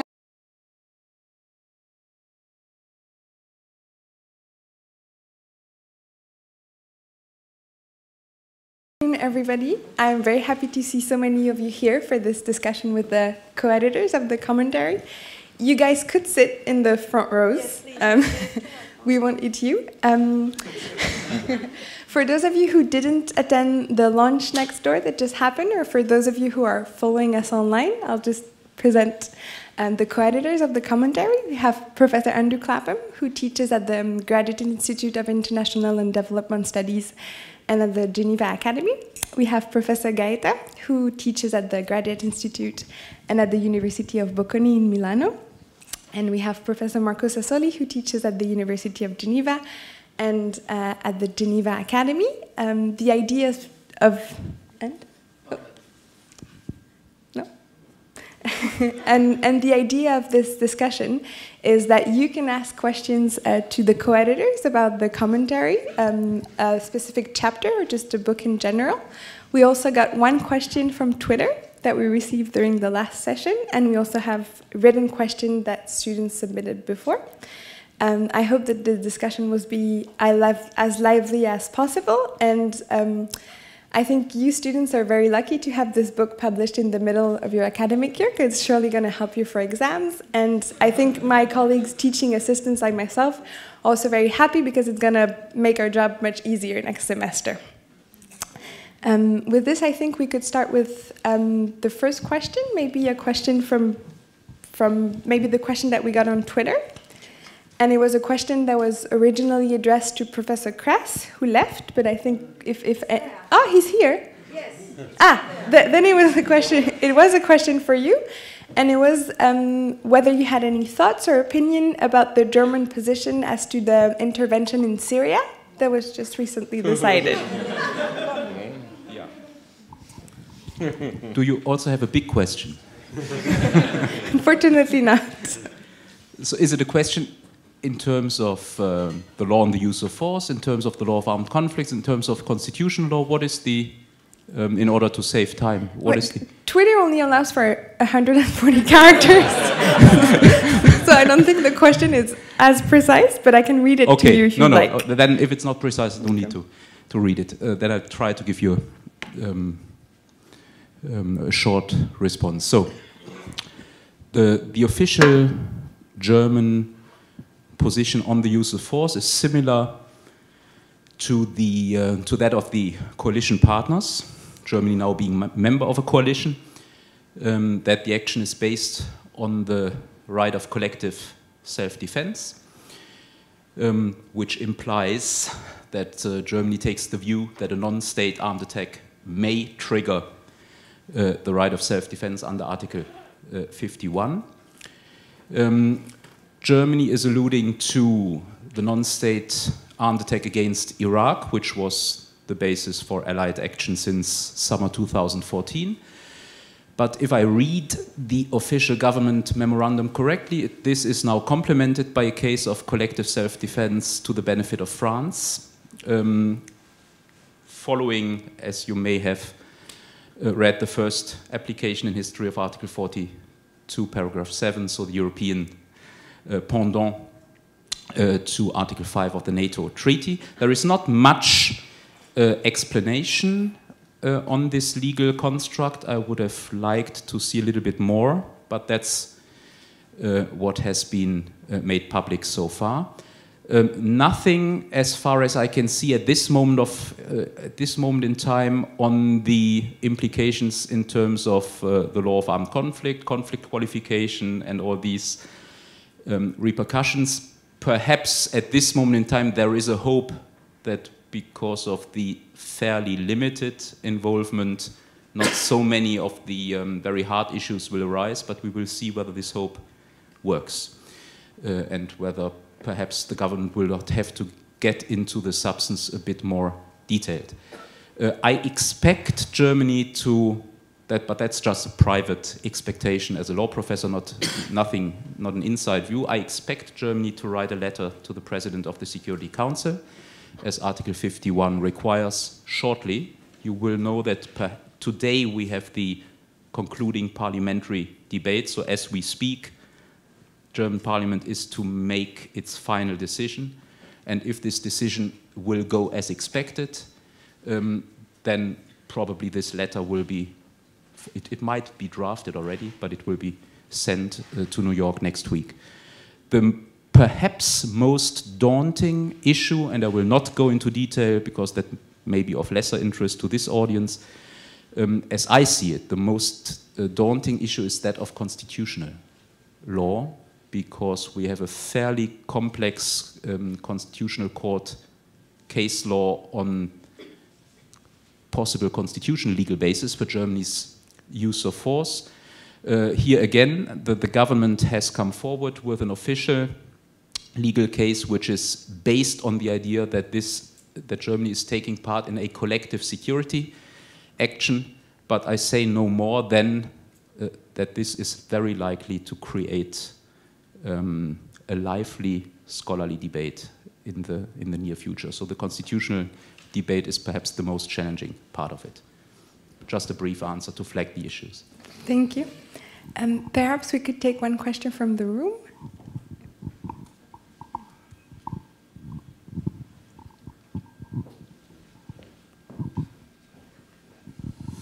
Robert James Parsons, journalist and student again. I have a question for Paola Gaeta, more of a remark which I hope she'll be able to comment on. But first I thank her for her exemplary, lucid articulation. It's always a pleasure to hear her speak because she is so lucid and so articulate. In any event, you mentioned earlier the importance of state actors as opposed to simply criminal law. However, I see the state as a mechanism, a structure being used by individuals. And I think, for example, under the Bush regime, where you have people such as John Yoo, John Bybee, David Addington, Rumsfeld, and so on, using the state to create what they claim is law, dismissing the whole question of torture, denouncing the Geneva Conventions as quaint, saying they don't apply, with no real solid backing or grounds in any sort of jurisprudence, much less international treaty law. And they used the state to create a whole structure of torture, and we know now hundreds of thousands of people were subjected to this. There were 54 other states then that agreed to participate in the rendition program. But these were not states as we think of them directed by governments. They were states being manipulated by individuals within the governments or within the state structure, and perhaps not even within a government, more likely within an intelligence service or the military. And so I would contend that the individuals, and therefore the criminal law, would take precedence over states' obligations, because the states will do only what those in charge of them allow them to do. And if you don't go after the individuals, you will have continually individuals using the state for criminal activities. Could you comment on that, please? And again, thank you very much.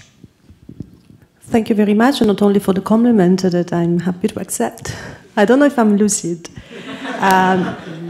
but I will try to keep it in mind. Certainly, I think that you put your finger on the most complex issue of the relationship between state responsibility and individual criminal liability in international law. And you rightly point out that states, they do become criminal in one way, in the sense that they develop criminal policies because they are manipulated by those in power. And you know better than I that Nuremberg was built upon this postulate, okay, that crimes are committed by men and not by abstract entities. It is by only punishing those individuals that we can enforce international law. And I pretty agree with this comment. And I certainly agree that criminal law is the mature response to those criminal behavior. However, my caveat is that criminal law must be then equal for all.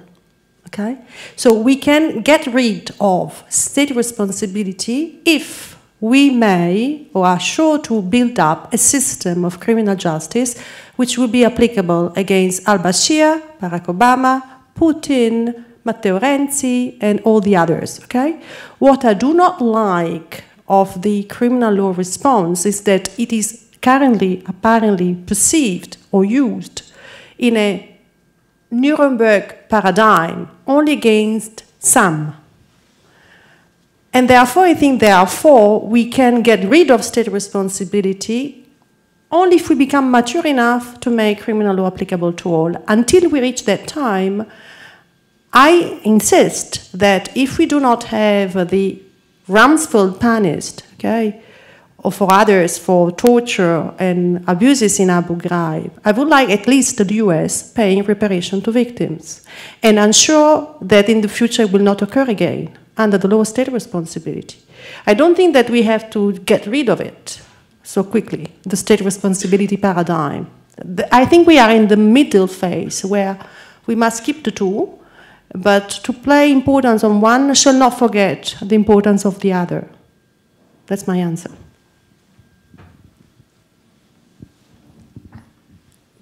Thank you. We received questions from students beforehand, and I think we can start with one of those. The first one is, are the authors or co-editors taking a progressive interpretation of the law, or do the interpretations stick to what the authors or co-editor think the law is right?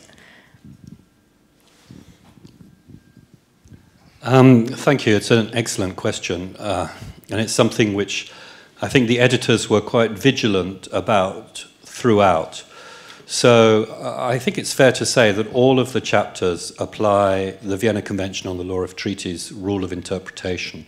Now, you heard just now that, strictly speaking, the Vienna Convention doesn't apply to the Geneva Conventions, but, as you know, it's a customary rule now. And so we were careful that each of the terms that we were interpreting, or the authors were interpreting in the Geneva Conventions, looked at the plain meaning of the words, but of course, in their context, and most importantly, in the light of the object and purpose of the treaty. So to the extent that authors developed what the meaning should be in order to protect the victims of war, because that is what the Geneva Conventions are supposed to do, you could say it's progressive. But in legal interpretation theory, it's not progressive in the sense of bending the meaning of the words or taking things beyond what states accept through their practice the words mean. Now, having said that, and it was mentioned previously, but I would highlight it, we did ask nearly every author to have a section which was called critical assessment. And in that section, authors were free to explain, what I've already explained is the law. Here is where I think the law should go. Now, that might mean that you need a new text or a new interpretation or a new treaty, but we were quite strict in separating out, if you like, the lex lata from the lex lege ferenda. So there I would say we were pretty strict. There are some areas where clearly the existing framework of the Geneva Conventions were not adequate to provide the sort of protection that people thought should be provided. And there we encouraged authors to go on to say how they thought the lacunae should be filled. And in some cases, as you've heard, it was, for example, human rights stepping in to protect detainees in non-international armed conflict. There were other areas I can think of which relate to definitions of torture or definitions of inhumane and degrading treatment, where the interpretation was with regards to the existing interpretation under human rights law. So I wouldn't call that progressive. I would just say that since 1949, there has been state practice and there is a new context, and therefore the interpretation which is given takes that into account. So I would say it's rather conservative. Thank you. Is there another question from the floor?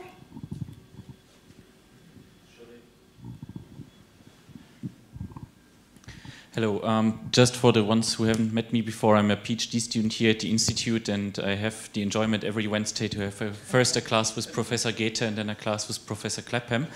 But I'm especially asking now Professor Sassòli, if you could expand a little bit on the argument you made in your final statement in the previous discussion, because I found the thing you said very interesting, and it was a very passionate speech. But I'm wondering if it's true that the world has just gotten more complex because we have now 200 states, or if also these 50 states which negotiated the original Geneva Convention wouldn't do such a thing today, especially with looking of giving rights and duties to non-state actors, considering that the state sovereignty and has recently become more and more important in a lot of international discussions. Is this the main reason why states wouldn't agree on something like this, because they don't want to have any mentioning of these non-state actors, or is it more really that there are 200 governments who would have to agree and it's just too complex by now? Thank you. Well, probably Ambassador Zellweger is right that his point is also a point. But I insist that my point is also a point, that those who make the real problems today for the conference next week are, for one, development Russia, and for the other, the United States. Both states were present in 1949. And, you know, the military, perhaps something very depressing for law students. The problem is there are too many lawyers around today who were trained in a way to foresee problems. You know, I experienced military lawyers, mostly in Anglo-Saxon countries, sorry, who foresee always, okay, if we put this into the convention, there is a possibility that one day we will be in an armed conflict on the Antarctica, and there we cannot apply the local law of Antarctica, and therefore we don't have a legal basis for detaining people, therefore we don't do this. If they had had this approach in 1949, the Third Geneva Convention on Prisoners of War, which applies from the moment on when the prisoner is captured, foresees all kinds of rights which you cannot immediately respect once you have captured. But you have to interpret rules reasonably. And imagine if at that time there had been these military lawyers who would have said, I can imagine a situation where we can't comply with this and therefore don't accept it, or accept it at best as the best practice. This is a factor. And then there's another sad, sorry that I'm pessimist, but my friend Robert knows that I'm always. In 1949, and I would appeal to the historians among you to write about this. 1949, in my view, the delegates were still impressed of the Second World War.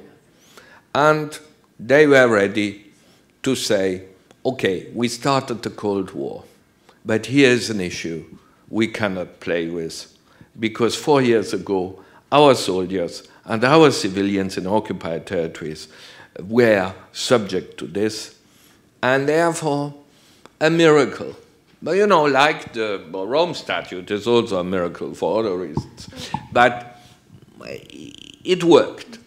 While already in 1977 it was much more difficult.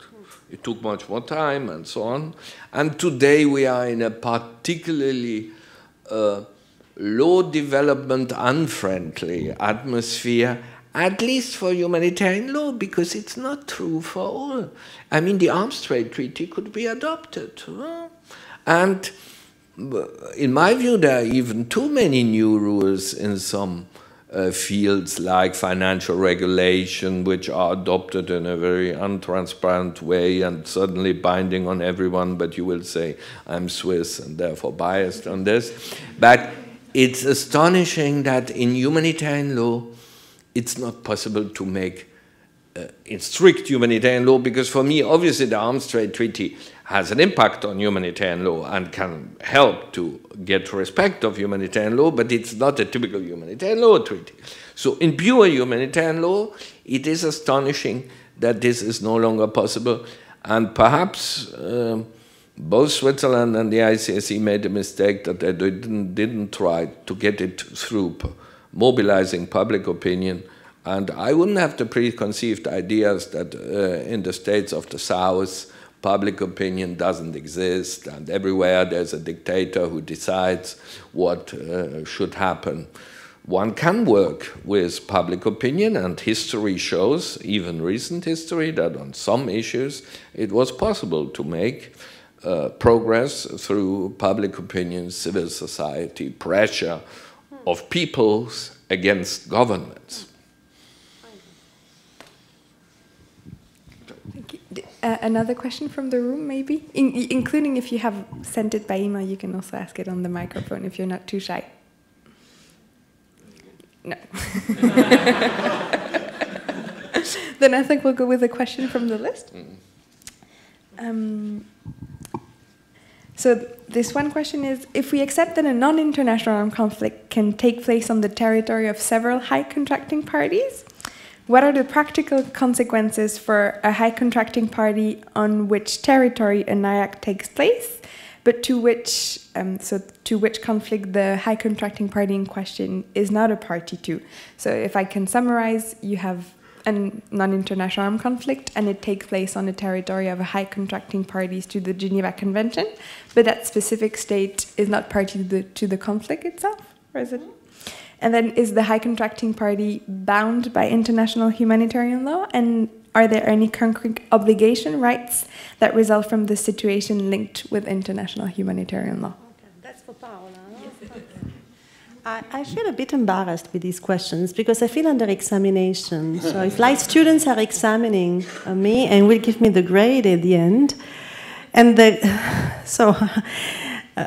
okay. I don't know, perhaps our commentary does not answer this question, therefore the students, after having read the whole chapters, has come with this question. Okay. No, I mean, that's a question that can, I mean, on the top of my head, and I speak under the control of my colleagues and the colleagues in the room, certainly we have a situation whereby in the Geneva Conventions in particular, you have obligations that are not necessarily requesting that you are a party to the conflict and not even that an armed conflict exists. That's generally, okay, now we have a NIAC, and the question perhaps would be only, if it's IHL in general, necessarily the party to the conflict, if we agree that Common Article 1 is of customary nature and applies independently from any classification of the conflict, the party will be bound by this duty to ensure the applicability of the IHL rules, if we agree that this Common Article 1 has a customary nature and applies independently of the classification of the conflict, and then necessarily all these kind of due diligence obligations that a state has under also IHL, because I think that we always forget, in particular with the Geneva Conventions now Of course, the Geneva Conventions have written provisions for IAC, but if we agree that most of them may have become applicable also to NIAC, well, they are always formulated in a duty to protect manner sometimes, and therefore these due diligence obligations in general, including the one enshrined in Common Article 3, they would become applicable. That's it. That's about Marco for sure has a better answer. Oh, Andrew. I don't. It's too difficult. Yes. That's it. We'll take a question. Are you sure you don't have a question that you'd like to ask yourself? No? Still not? Okay. Then there's a question about internationalization of non-international armed conflict and Syria specifically. And the question reads, can we consider that there's an ongoing international armed conflict in Syria between Syria and a coalition of states and the Islamic State, based on the fact that the Islamic State might have reached the level of government organization in certain areas of Syria, as did the Taliban in 2001 in Afghanistan? You can answer both. Well, I think there's a difference, an essential difference in international law between the Islamic State and the Taliban, that Afghanistan was a recognized state. Everyone agrees Afghanistan was a state. No one considers the Islamic State a state, and the Islamic State doesn't even claim that it is the government of the Westphalian state, Syria. And therefore, that's the difference. I mean, obviously it was an international armed conflict in 2001 between the US, by the way, even President Bush accepted this, between the United States and Afghanistan, because Afghanistan was a state and the de facto government of Afghanistan were the Taliban, while the Islamic State doesn't even want to be a Westphalian state, and therefore it can only be a non-international armed conflict. I agree absolutely word for word with Marco. I've spent 5 years with him now on these topics, so he's got me on the bright page. But I would just add, of course, for completeness, there is an armed conflict between, for example, France and the Islamic State, or so-called Islamic State, that is a non-international armed conflict between a state and a non-state actor. The more sort of complicated question, which we haven't answered, I suppose, is whether or not there might be an international armed conflict between France and Syria. And there I think there's probably room for disagreement. There are two different schools of thought, and I leave you to make up your own minds. If you want to have a position saying it is a non-international armed conflict, but you have to read French. Sorry. Yeah, sorry. I didn't mean that. I meant, sorry. There's room for disagreement whether France is in an armed conflict with Syria or not. Yeah. Yeah. And on this, if you want to read an argument that, okay, no, now I understand your point. You would say then there is no armed either it's no armed conflict at all, the relationship between France and Syria. Or there is, because it's okay. forming the territory of Syria. Okay, and nevertheless, if you read French, so there's a doctoral thesis by Jamila Caron, The Triggering Act of an International Armed Conflict, where she makes very convincing, in my view, arguments which have changed my opinion on what I teach, that the law of international armed conflict does not apply by the mere fact that you bomb a country without the consent of that country. The question is against whom the bombardment is directed, and if it is clearly directed at an armed group and exclusively at an armed group, then it's only a non-international armed conflict then I have to read it to this change group. my mind. Then, yeah. Okay, because I have a different. Yeah. No, but I was teaching 2 years ago. The same way. Yeah. Okay. So. Okay. I think we have a question from the corner of the room. Over there, on top. Or, okay, then speak loud, please. No, but for the micro. For the people online, sorry. But so does that mean that there is no armed conflict between Syria and Russia, according to this thesis? No, so, sorry, Putin, on this issue, also he is clean in international law for once. No. He has the agreement. He has the agreement of Syria. Why should there be a conflict between one state which has the agreement of the other state to intervene on the latter's territory? So Russia is clearly involved in a non-international armed conflict. While where is a controversy is whether the US, the United Kingdom, France, and from tomorrow on Germany are involved only in a non-international, or also in an international armed conflict. And the traditional opinion is they're also involved in an international armed conflict because the local sovereign did not consent. The tradition. Yeah, sorry. Okay, we have another question from the list, which reads, some argue that international human rights law is inappropriate for application during warfare as it stops soldiers from doing what is necessary. However, in the context of modern warfare and the prevalence of non-international armed conflicts, might we see a rise in the application of international human rights law in situations where many rules of IHL designed to protect civilians do not apply? Or do we come in full circle because non-state actors aren't bound by an international human rights law either? That's the right person to answer. Okay, so the premise is that most armed conflicts today are non-international, and therefore there may be a need to use human rights law more than in an international armed conflict. And I think that's correct in that premise in the question.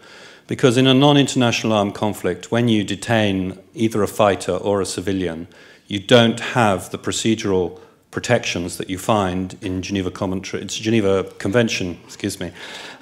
Conventions 3 and 4. And so human rights, if you like, steps in to provide a modified form of habeas corpus, if you like, the right to challenge your detention and the right to have some regular review of your detention. So I think human rights does step in. Now, the other premise in the question is that human rights would get in the way of soldiers doing what they need to do. I think the answer to that is that soldiers can detain in a non-international armed conflict. They just need to have some clear rules about what it is they're going to do. So it doesn't prevent them from what they're doing. You just need to have a legal framework. The other premise, which is sort of hiding in there, is that somehow human rights law would prevent soldiers from killing people on the battlefield because you have the right to life. I think I'm going to sort of try and knock that on the head. The standard expression in the Civil and Political Rights Covenant is that everybody has the right not to be arbitrarily deprived of their life. Now, if you are standing on a battlefield, perhaps as a Taliban insurgent, and you are shooting at a peacekeeper or somebody who you are fighting against in a non-international armed conflict, clearly that individual is not arbitrarily taking your life when you shoot back and kill the opponent. So I think it's a misconception that human rights prevent soldiers from doing what they need to do. I think that's put around to try and exclude some of the more procedural human rights protections which are currently being fought over. Now, the last part of the question says you can't, well, the premise seems to be you can't really apply human rights in a non-international armed conflict because only one side would have human rights obligations, the government side. The other side doesn't have them, is suggested in the question. I disagree. I think the other side, the armed group, does have human rights obligations, and therefore you do have not necessarily an equality of arms, because clearly the government has many, many more human rights obligations than the armed group. The government might be party to 10, 12 human rights treaties, and the group will not be, almost by definition, because they can't join a human rights treaty, but also because a lot of the provisions in the human rights treaties are not addressed to them. But the idea that there's a binary on-off answer to this, does the group have human rights obligations, is obviously wrong. If you take the protocol to the Child Rights Convention, it says armed groups should not, under any circumstances, recruit children or use them in hostilities. Now, that's clearly addressed to the group. I know people say, oh, but the thing is addressed as should and not shall. I think that's clearly absurd. If I were to say now, you should not, under any circumstances, leave this room in the next minute, it's clear what I am commanding you to do. It's not some option. You should not leave under any circumstances. Think about the phrase. It must be a phrase which creates an obligation. And if you want confirmation of that, the Syria Commission of Inquiry, as many of you who have had to sit through me on a Wednesday afternoon will know, says that the groups in Syria have violated the terms of the optional protocol to the Child Rights Convention. In other words, they have violated human rights. Thank you. Do you have a question from the room? Yes, Ilya.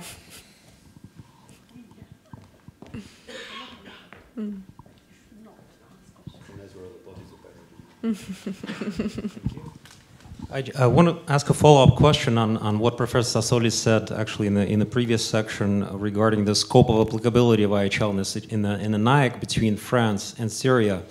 From what I understood you to have said, it extends to the territory of the home state, in other words, France. So what practical implication does this have when, let's say, an example you often use of a supermarket, terrorist shopping in the supermarket? From what I understood, you seem to imply that human rights law would apply to his incapacitation. So in other words, if he is not engaged in some kind of hostile act, human rights law framework applies. But then what is the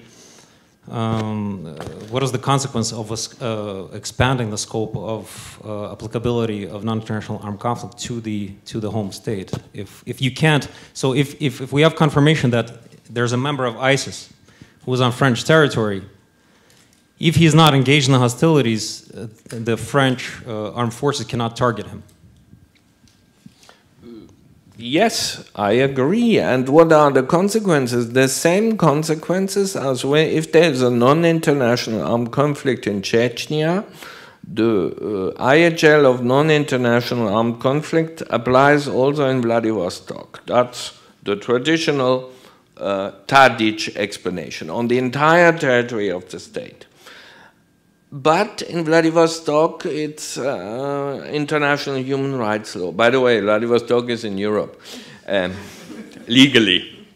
It's also it's international human rights law which prevails. So, but it's not totally meaningless that IHL also applies, because IHL deals with some issues human rights law doesn't deal with. Like who may use the emblem, who may participate in hostilities.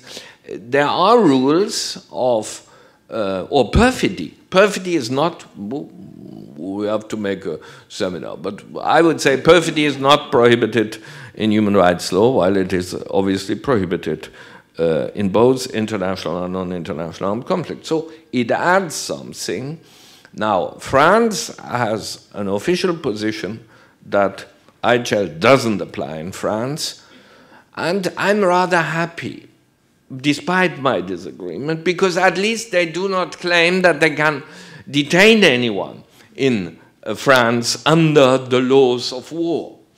So I'm happy with that, and I would say their approach, which is the European Convention approach, to which they will now derogate, is the correct approach. Also, legally, conceptually, and I mean we speak about a commentary, so it's about legal law and conceptions. For me, it's not possible that France is engaged in an armed conflict against ISIS in Syria, but that ISIS could not commit lawful acts of hostilities on French territory. It's not easy, it's quite hypothetical. Because, I mean, even if they were attacking French soldiers, by definition, they would commit an act of perfidy because they would disguise as civilians. But the idea that humanitarian law goes only one way is, for me, unacceptable. And just to add a caveat, because I suppose it's fairly obvious, but if you consider that the law of armed conflict applies in France, then in any one shootout, a war crime might be committed. But if we have no IHL in France, no war crime. Yes. I think I saw another question from the room. here, lady in the middle, and then the gentleman over there.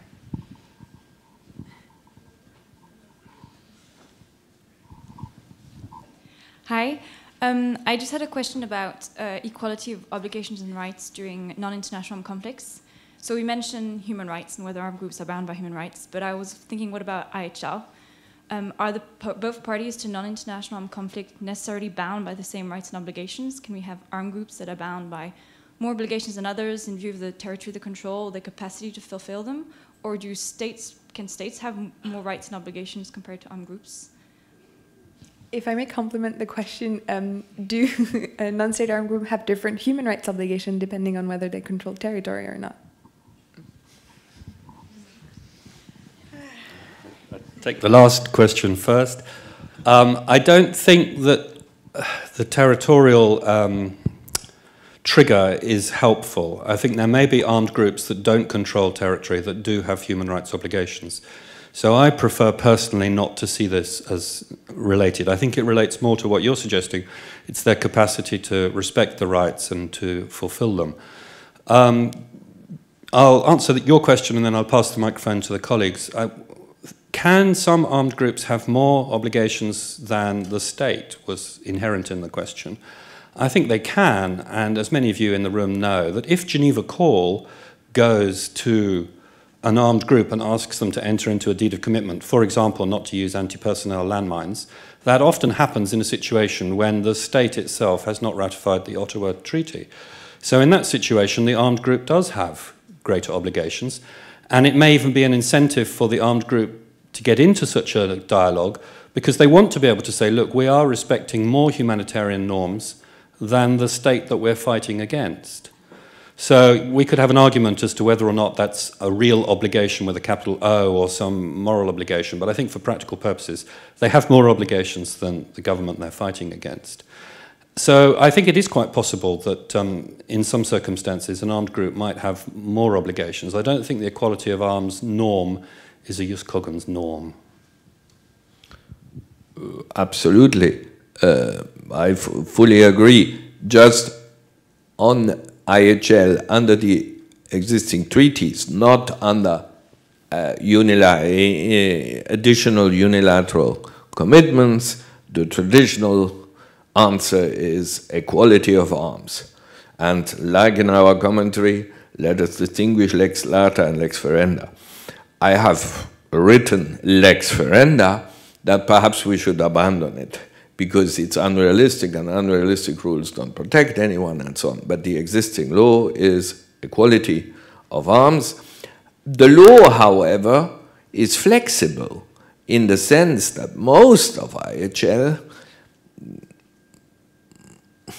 customary rules cannot be formulated, and even if the ICSE study formulated them, you don't have to take the wording, but it's the idea behind it. And so I would say most rules are flexible so that they can be adapted to the possibility of the armed groups. And so, for instance, you have to take feasible precautions. A state has more possibility to take more precautions than an armed group. But this doesn't mean that they have different obligations. They have the same obligation, but the obligation or imperative security reason, or even the treatment of detainees in Protocol Additional 2 in Article 5, there is a second paragraph which says, if possible. And then, if an armed group has no territorial control, for instance, it may not be possible to do X, Y, but it is possible to do another thing. So I think most of the rules, and someone should make an analysis going through all of them, are such flexible that they do not, if you look only, sorry that I'm a civil law person, if you look just as the text of the rule, while when it comes interpretation in view of human rights law and so on, then indeed, in my view, the obligations of an armed group, for instance, procedural guarantees, the basic idea that you cannot detain a person without the person being able to appeal to someone else to say, I'm a taxi driver, not a fighter, this is applicable to both sides. But the exact guarantees must be different concerning someone interned by an armed group and by a state. I think we had a question here. Yes, thank you. Thank you for three professors for their presentation and for the work in this book. I have a question related to what was mentioned before on state responsibility and the Geneva Conventions also, particularly on the issue of aid or assistance or complicity, and how complicity and violations of IHL could be complementary, and what are the challenges to enforce respect for IHL through making responsible also third states that provide financial assistance or transfer arms to these other states that are violating IHL, or even building on what you've said, that non-state actors have IHL obligations, also states providing arms or financial assistance to non-state actors. Thank you. The question, of course, is big. Sometimes I've also had the opportunity to discuss with some colleagues, and Professor Hagemeyer in particular, he gave me an idea about that, that sometimes I suspect that the great development of international criminal law in the 90s was seen as a way to complement the killing of international crimes in the law of state responsibility. I don't know if it was done on purpose or it was done by accident, but certainly the idea that we insist on international criminal law is in one way to try to get rid of the burning issue, which kind of responsibility for states who participates in serious violations of humanitarian law and human rights, either as direct responsible or accomplices. Now, certainly, I mean, your question has already an answer. We will apply the rules on state responsibility, and if the parameters of state's complicity would be applicable, then you might have a state responsible as an accomplice to the violation of IHL, of serious violation of IHL committed by the main party to the conflict in such a case, also in terms of giving weapons, allowing the transfer of weapons that are used for committing serious violation of IHL, which may amount to war crimes, but from the point of view of state responsibility must be seen as serious violations of IHL. And therefore, both states would be responsible.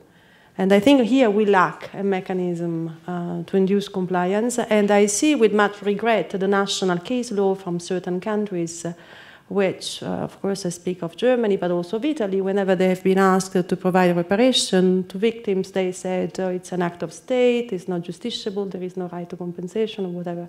That's, I think, is the issue for tomorrow, as a burning issue.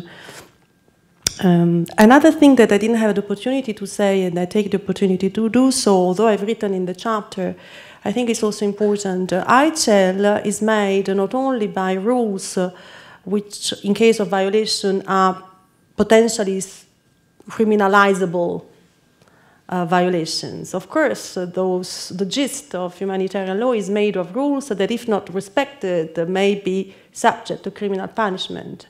But there are many others which are nonetheless central in the working and functioning of IHL, which are not of a criminal nature, let's say. Even the obligation to enact legislation to criminalize grave breaches. If the parliament does not pass such a legislation, can you make them accountable for war crimes? No. But nonetheless, this should be a violation, a serious one, let's say, of IHL, which should have some consequences on the plane of state responsibility. And therefore, and I know that Professor Sassòli agrees with me because I have heavily cited his work on the matter, we shall not think that those rules are important only if they amount to a crime, because otherwise we forget that there is a whole part of IHL which is made of not criminalizable rules, but are crucial. I'll take the question on whether a state supplying arms to a non-state actor is violating international law. Short answer is I think it is, because of the Nicaragua United States judgment of the International Court of Justice. So I'm in good company, which seems to suggest that the supplying and training of guerrillas, if you like, in somebody else's country who are engaged in an internal armed conflict in that country is a violation of the sovereignty of the country where the armed conflict is going on. So they don't call it a violation of 2.4 of the Charter, so they don't make it equivalent to the use of force, but they say it's a violation of the sovereignty of the state where the armed conflict is going on. Of course, they're not, in that case, deciding under the UN Charter, but under customary international law. But the point is, I think most states agree that it's illegal. Now, the fact that it's going on and that states from time to time will deny that it's going on maybe reinforces the fact that it's illegal. Even when you listen to the speeches by the British Prime Minister or the French President about arming people in Syria, I noticed the other day they're quite careful to say, our supply of non-lethal equipment. So if they obviously thought it was legal to send actual arms, I don't think they would bother prefacing it like that. So the idea is that the current flow of arms from the West to the groups there is not supposed to be weapons that can be used in the armed conflict. I mean, we're all aware that something else is going on, but the international law, I don't think, has changed. Although, and Professor Clapham and I, we disagree in the interpretation of the paragraph of the ICJ in Nicaragua, because I do think that it is a violation of 2.4, but we'll leave it aside for another book. Do we have another question from the room? Yeah? Over here in the middle, in the suit.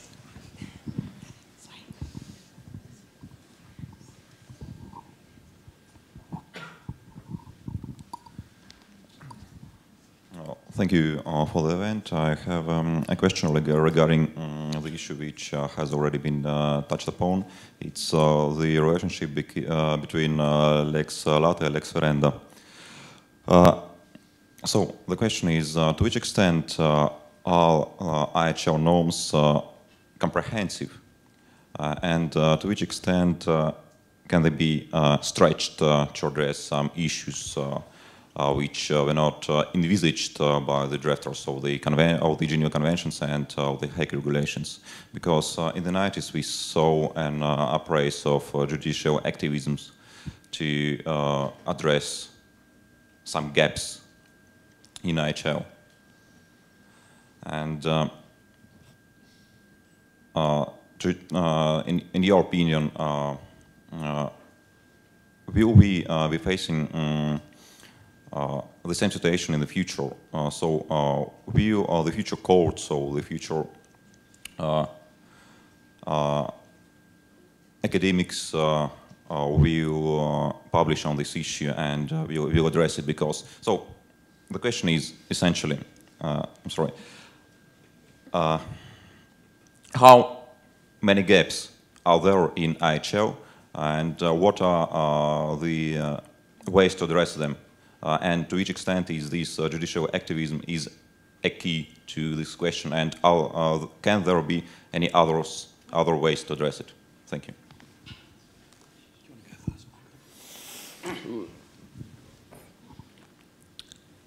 May I give the very traditional answer? International law has no gaps. No, international humanitarian law has some gaps, but it's part of international law, and then there's an answer somewhere else.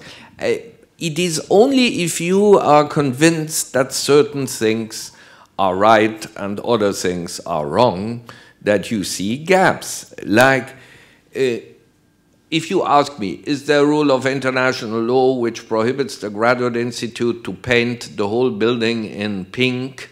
My answer is not there is a gap, but simply, yes, this is lawful under international law. There's no rule of international law prohibiting this.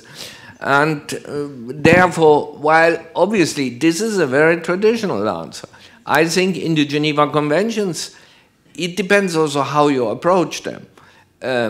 If it is more in a civil law way of seeing it like a code civil, which has some general rules, and when there are new phenomena, you apply the existing rule to the new phenomena. And this is not only Code Civil, it's also the US Constitution. They don't revise the Constitution each time new technology comes up. They didn't even revise the Constitution when railways came up. So they can deal with railways, which didn't exist when the Constitution was made, and the same today. And the same thing is true largely for IHL, but as we tried to, the authors tried to explain, on some issues, indeed, there's no answer by IHL, but that doesn't mean that other branches of international law do not provide an answer. And I'm clearly against the idea that there is a qualified silence in IHL. Every time IHL, for instance, there's nothing about freedom of opinion in IHL, to the best of my knowledge. And some people would then argue this means there is no freedom of opinion in armed conflict, which seems to me nonsense. I think I'd just like to address something you hinted at in your question, which was the idea of judicial activism. And I think that phrase has come more in terms of constitutional law and human rights law. That judges, I would say, traditionally, when faced with the Geneva Conventions or IHL, tend to lose their sort of activist streak. So your sort of concern, if I can put it like that in the question, that the judges were going to develop IHL to stretch it beyond its limits or to fill gaps, I didn't see any empirical evidence of that as we were going along. I found the judges a little overawed by IHL. On the other hand, when a judge confronts a human right, the judge sort of thinks they know what to do with it and where to take it. So there's a huge contrast there, and I think that is partly why now some states are interested in playing a bit of catch-up, if I can put it like that, in the realm of the Geneva Conventions, to have regular meetings and to have a forum and to have a place where interpretative ideas about IHL maybe are generated as they are for the last 60 years in human rights.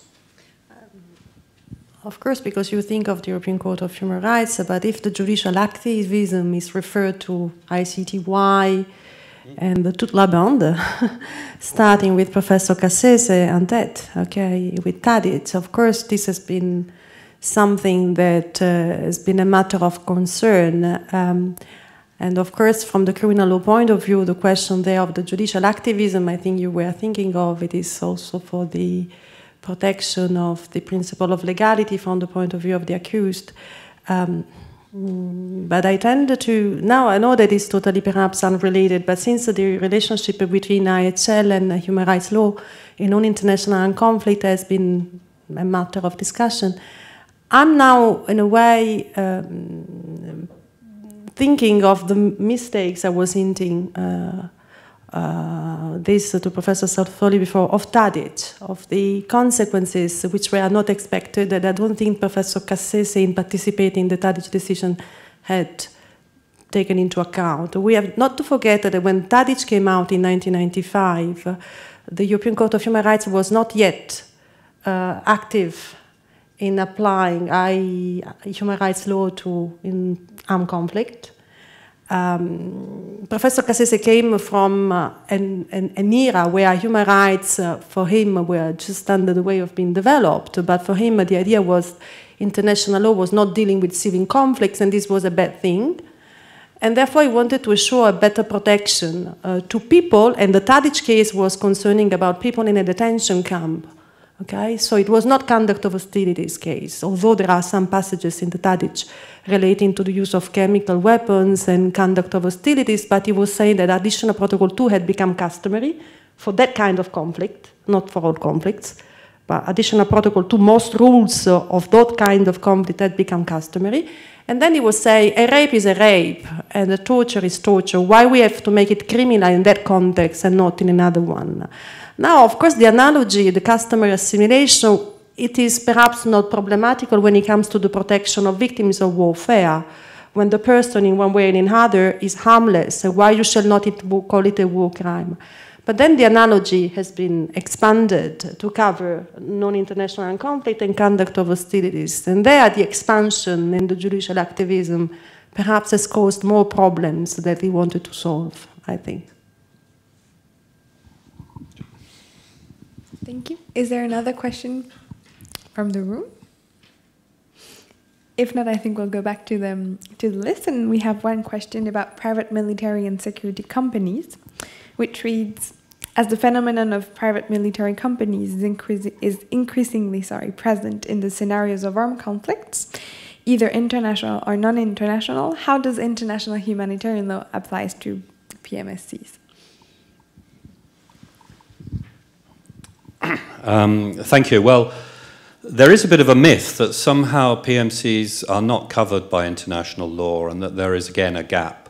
But I think on a moment's reflection, it's clearly not the case. An individual working for a private military company who gets involved in torture, in a detention camp, in any kind of armed conflict, is going to have committed a war crime, and they can be prosecuted. Whether they're working for Blackwater or whether they're working for another company, or whether they're working for a government or for an armed group. You have committed the war crime, and you could be prosecuted if there's an international court with jurisdiction there or elsewhere.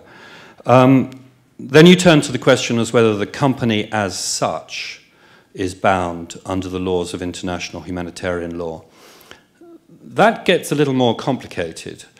I think the ICRC have put out a document suggesting that companies do have responsibilities under international humanitarian law. The issue for me is where would you actually then hold them accountable? Because, as we know, you can hold a state accountable in the International Court of Justice or through its national courts. Those companies themselves, they may have violated the law in the state where they're operating. So Blackwater in Iraq violated the law of Iraq. They also violated, I think, international law, but we could leave that aside for the moment. The problem that happened in Iraq with Blackwater, for example, and some of the other companies, is that Iraq, or rather the occupying forces, the CPA at the time, passed a law which said you could not sue a private military company in the Iraqi jurisdiction. So that gave rise to the idea that somehow companies are above the law. Now that ordinance no longer applies. So you can sue a company for violating the national law or indeed for violating the Geneva Conventions. There are some cases, but Marco Sassòli is more expert than me. I think they may even be in his casebook, where companies have been accused of violating the Geneva Conventions as such in national courts. I'm thinking of a Canadian jurisdiction, where in the end they held it was an inappropriate forum. But the concept is clearly there, that the Geneva Conventions can create obligations within national law and can then be used against a corporation. Lastly, there is a third possibility, which is that the corporation itself could be prosecuted for an international crime, a war crime. And that prospect has always remained until now, I think, rather abstract and theoretical. But again, apologies to my own students, for the rest of you, there is now a protocol to the African Court of Human and People's Rights, which, should it come into force, will allow for a criminal chamber where individuals and companies can be prosecuted. And amongst the list of crimes which can be used to prosecute a company are, of course, war crimes, genocide, and so on, but also the crime of mercenarism. So without a long lecture on mercenarism, the crime of being a mercenary company is actually covered by international criminal law, at least in the African Union system in the future. So these are things which are coming around the corner. For the moment, the best chance of bringing your claim against a private security company is still the Alien Tort Statute in the United States. And so that is where the interesting litigation took place against Blackwater for the events in Baghdad, in Nisr Square. And that case was settled in the end for several $1 million. So we don't have a judgment that I can read out to you as to what the answer is. But the point was that the Blackwater private military company was being held accountable under the law of the Geneva Conventions for war crimes, which in Alien Tort Statute terms is the law of nations, which is another great topic, but not today. Thank you. A question from the room, maybe? Still none? Then we have a question on the obscure International Humanitarian Fact-Finding Commission. And the question reads, before the events in Kunduz, has the commission ever been used? For example, in Syria, with regards to chemical weapons, they referred to UN special procedures. If nobody ever considered the Commission, why is this the case? Do you believe that the US would consent on the establishment of a fact-finding mission with regards to Kunduz? The Commission is established by Article 90 of Additional Protocol 1. Could we have something similar for non-international armed conflicts? The International Humanitarian Fact-Finding Commission has never been used. Also, how many states? 70. She's an expert. 76? 72. 72 states have accepted its jurisdiction, which means that the Commission has jurisdiction between two states which have accepted the jurisdiction. It's like the optional clause in the ICJ statute, Article 36, paragraph 2. And the first alleged armed conflict between two states having made the declaration is the possible armed conflict between Ukraine and Russia, because both Ukraine and Russia have accepted. But even Ukraine, which obviously claims that Russia is involved in the conflict by having control over the armed group in eastern Ukraine, even Ukraine has not asked the Commission to start an inquiry, which it could legally, unilaterally. And the reason is that obviously the Commission, once it would start to inquire, it doesn't inquire against one party, but both parties. And as the Ukrainians also commit violations, they don't want to have an inquiry into these violations. Now, for non-international armed conflict, the Commission has declared that it is ready to work also in non-international armed conflict, but based on the principle of consent of both sides. And so, in a non-international armed conflict like Kunduz, Afghanistan, there should be consent by the US and Afghanistan on the one hand, and the Taliban on the other hand. And this is realistic, except if you have troops, you can make an inquiry only with people who consent to your inquiry. Sorry, this is the reality. And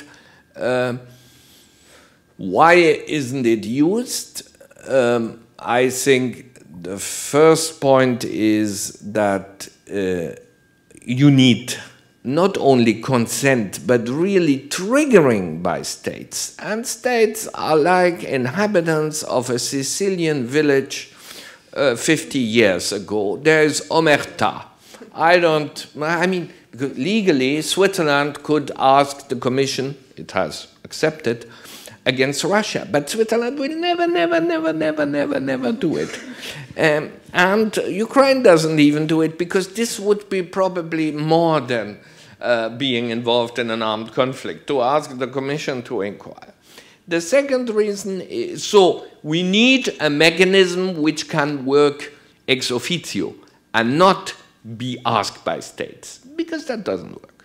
Second, the Commission is too independent. From 2 points of view. The first point of view, it has no institutional embedding. You know, all these UN commissions, they belong to the UN. And they make a report, and the report goes to the Secretary General or the Human Rights Council or the Security Council, and there's a follow-up. And there's also a secretariat, which, you know, when Desmond Tutu and Judge Goldstone, they cannot really make an inquiry. They need young people like you. But the Commission doesn't have young people like you. While the UN High Commissioner for Human Rights has people. And therefore, when they decide to make a commission of inquiry, there are young people actually working on the ground. And finally, the report of the Commission is confidential, and therefore, today, this is unrealistic. I mean, on Kunduz, even MSF, in my view, I don't know why my friend Françoise Saunier, she must have slept while MSF said the Commission. Because the result of this would be MSF would never learn what happened. Because the report of the Commission, except if all parties agree, is confidential. So this, in my view, are the reasons why the Commission cannot work. Also, it would be very important that facts are established. And the chapter by Theo Boutruche explains this. Obviously not Article 90, because it's a commentary of the Geneva Convention. Because most of the time, what is controversial are the facts, not the law. The Syrian government does not claim that it is lawful to use chemical weapons. It simply says, we don't use. It's our enemies who use. And so, also, obviously, we lawyers, we are fascinated by the legal controversies. The real controversies in the world are about facts. And does state X torture or doesn't it torture? Once we know it tortures, there's no controversy anymore. So, it would be so important also, and this is a point which is very dear to me, to prove that certain facts are not true. States are often accused of violations which did not happen. And in the public opinion, and including many of my students, they imply that anyway, the US, Israel, Russia do not care about IHL, which is very deadly for IHL. And I have to tell you that the young people in the Middle East, they are convinced that the US doesn't care about IHL. While I know that the US armed forces have very sophisticated systems, on interpretations I do not always agree with, to enforce IHL. And therefore, it would be in the interest to have an inquiry to show that in some cases there was no violation. But unfortunately, states are obsessed, and military are obsessed by secret, and therefore they do not want to have such inquiries, which is a pity. A question from the room? Still not. Then we have another question from the list, and it's about missing persons and enforced disappearances. It's written in French, but I'll try and translate it. So there seems to be a difference between missing persons in times of armed conflict and enforced disappearances in times of peace. Regarding the situation in Syria and the allegation of enforced disappearances, as it is an armed conflict, but the disappearances seem to be enforced disappearances and not necessarily disappearances linked to the armed conflict, the concept of missing persons. I was wondering what would be the answer of IHL regarding the situation. So the question is, in Syria, since you have an armed conflict, the author of the contribution on the topic suggests that you would have to use the concept of missing person and not the notion of enforced disappearances, because it doesn't apply in times of armed conflict. And because she makes the difference between time of peace and wartime. Oh, yeah. But does she really suggest that there cannot be... Not our chapter, no. No. I reread it indeed. On the basis of this question, I reread quickly the chapter by Anna Petrig to see if it was in one way misleading, because to my understanding, the law does not say that enforced disappearances are only applicable if there is no armed conflict, namely in time of peace. Certainly the laws on enforced disappearances, both of the UN Convention and the human rights interpretation of enforced disappearances, would be applicable also in times of armed conflict. Simply the notion of missing persons, so to my understanding, is larger than enforced disappearances. And the Geneva Conventions and additional protocols, they do deal with the notion of missing persons. Now, therefore, if I reformulate the question, certainly in the situation of Syria, where you might have some persons who have gone missing because they are subject and victims of enforced disappearances, all the relevant provisions will become applicable. And I wouldn't see any conflict here between the missing persons provisions in IHL and the enforced disappearances provisions under human rights law or the UN Convention. And this will be certainly complementary in the sense reinforcing each other, rather than having conflicting obligations. Now, of course, the missing persons provisions will be become not applicable anymore once there is a certificate of death, an official certificate of death, because the person would have been not missing anymore, but we know about that. But does not mean that the enforced disappearances will not continue. provisions, even after a declaration of death. But I speak under your control. No, no. Just for absolute completeness, because it's a very sophisticated audience, in the American Convention on Enforced Disappearances, there is a clause which says this treaty will not apply to situations of armed conflict to which the Geneva Conventions and its protocol applies. And there's your chapter. And I've explained that. And just I wanted to warn you that if you are careless when you look up that treaty on the internet, there's a misprint because it says, and the Geneva Convention and its protocols apply. Yes. But the original says, and its protocol, and it applies to Additional Protocol 1. So it would only apply to an international armed conflict. Yeah.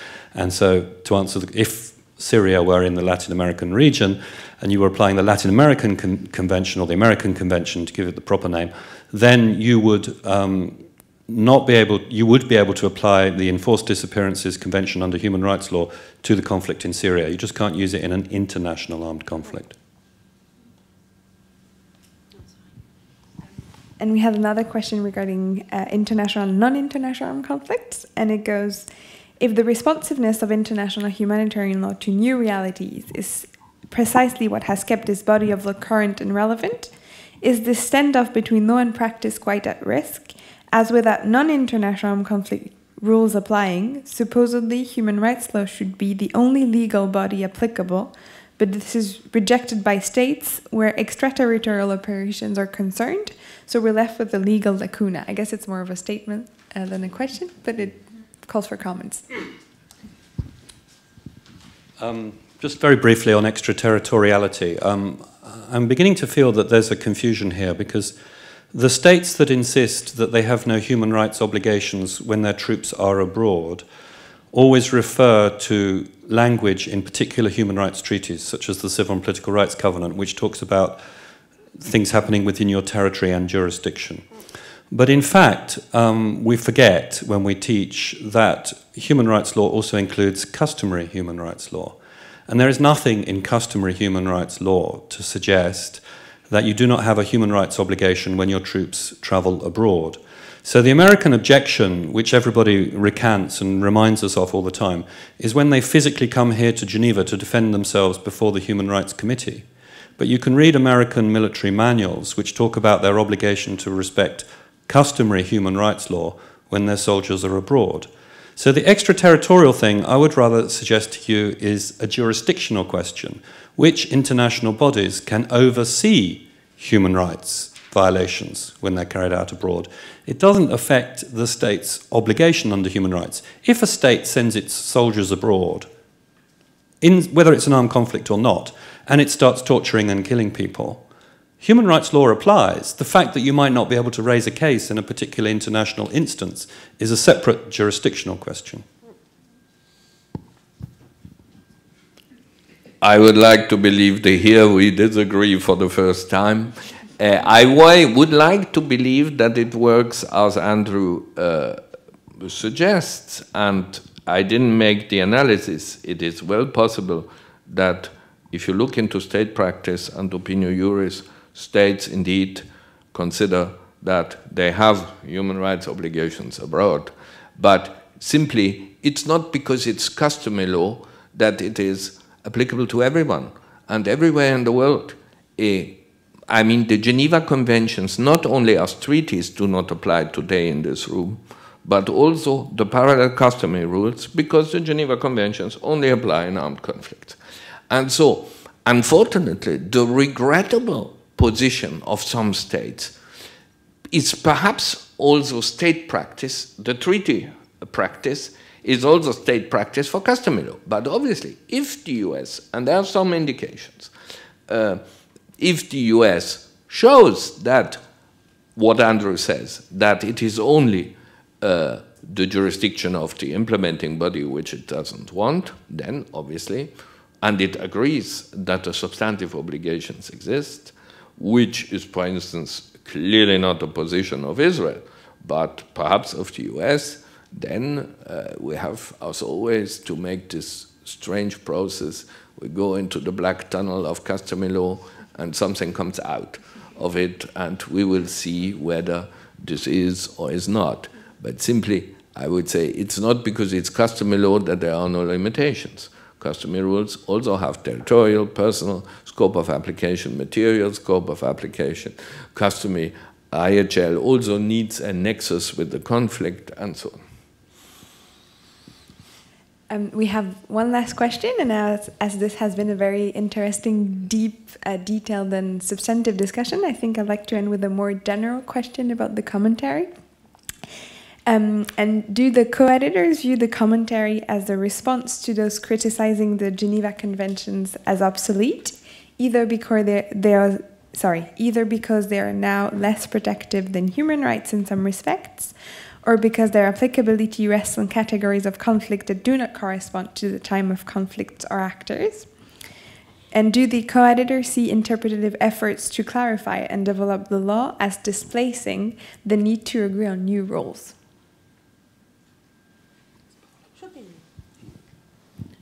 But I will answer first, but I'm sure that my colleagues would like to intervene.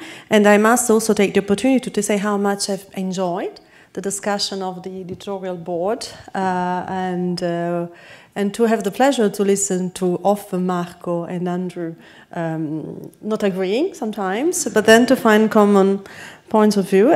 Thank you for those fruitful discussion, and also to have still be friends, as Andrew once told me, and after those long process we're still friends.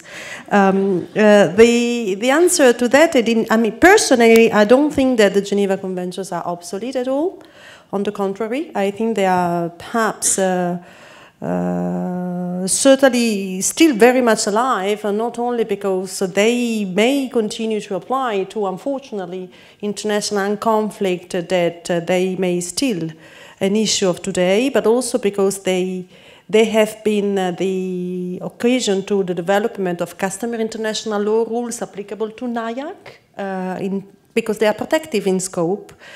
And in particular, I insist on the fact that most of those provisions they establish, and they are precursor, let's say, of the human rights obligation of duty to protect. We forget that the Geneva Conventions, as I was mentioning this morning, are mostly formulated in duty to ensure a certain behavior or a certain form of protection. And therefore, there is not only a question of direct responsibilities for the states, but also due diligence of obligations. So, for instance, the protection from rape is not only a prohibition from states, parties to the conflict, to commit rape. The provision is not formulated in this way. It's formulated in terms of the parties shall ensure protection from rape, which is something more. And therefore, this is, I think, is very alive in terms of due diligence of obligation, and therefore I don't think that we have considered this not really at all as a response, on the contrary, on the fact that for us it's for granted that they are still very well alive. Not obsolete. I'm sure that you want to add something. No. Very good. Okay. Then thank you very much to the three co-editors of the commentary, and for everyone for coming and for contributing to the discussion.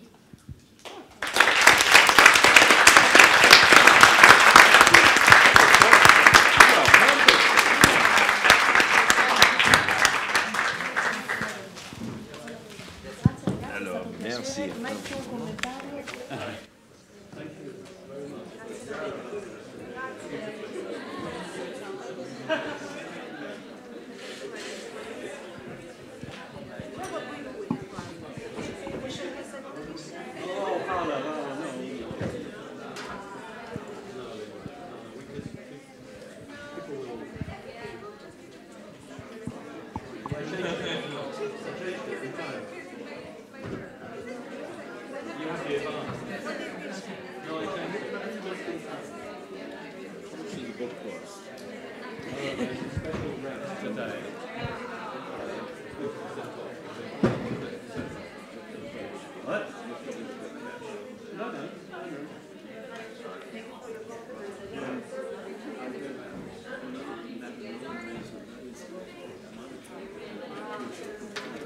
Thank you, Iris. Well done.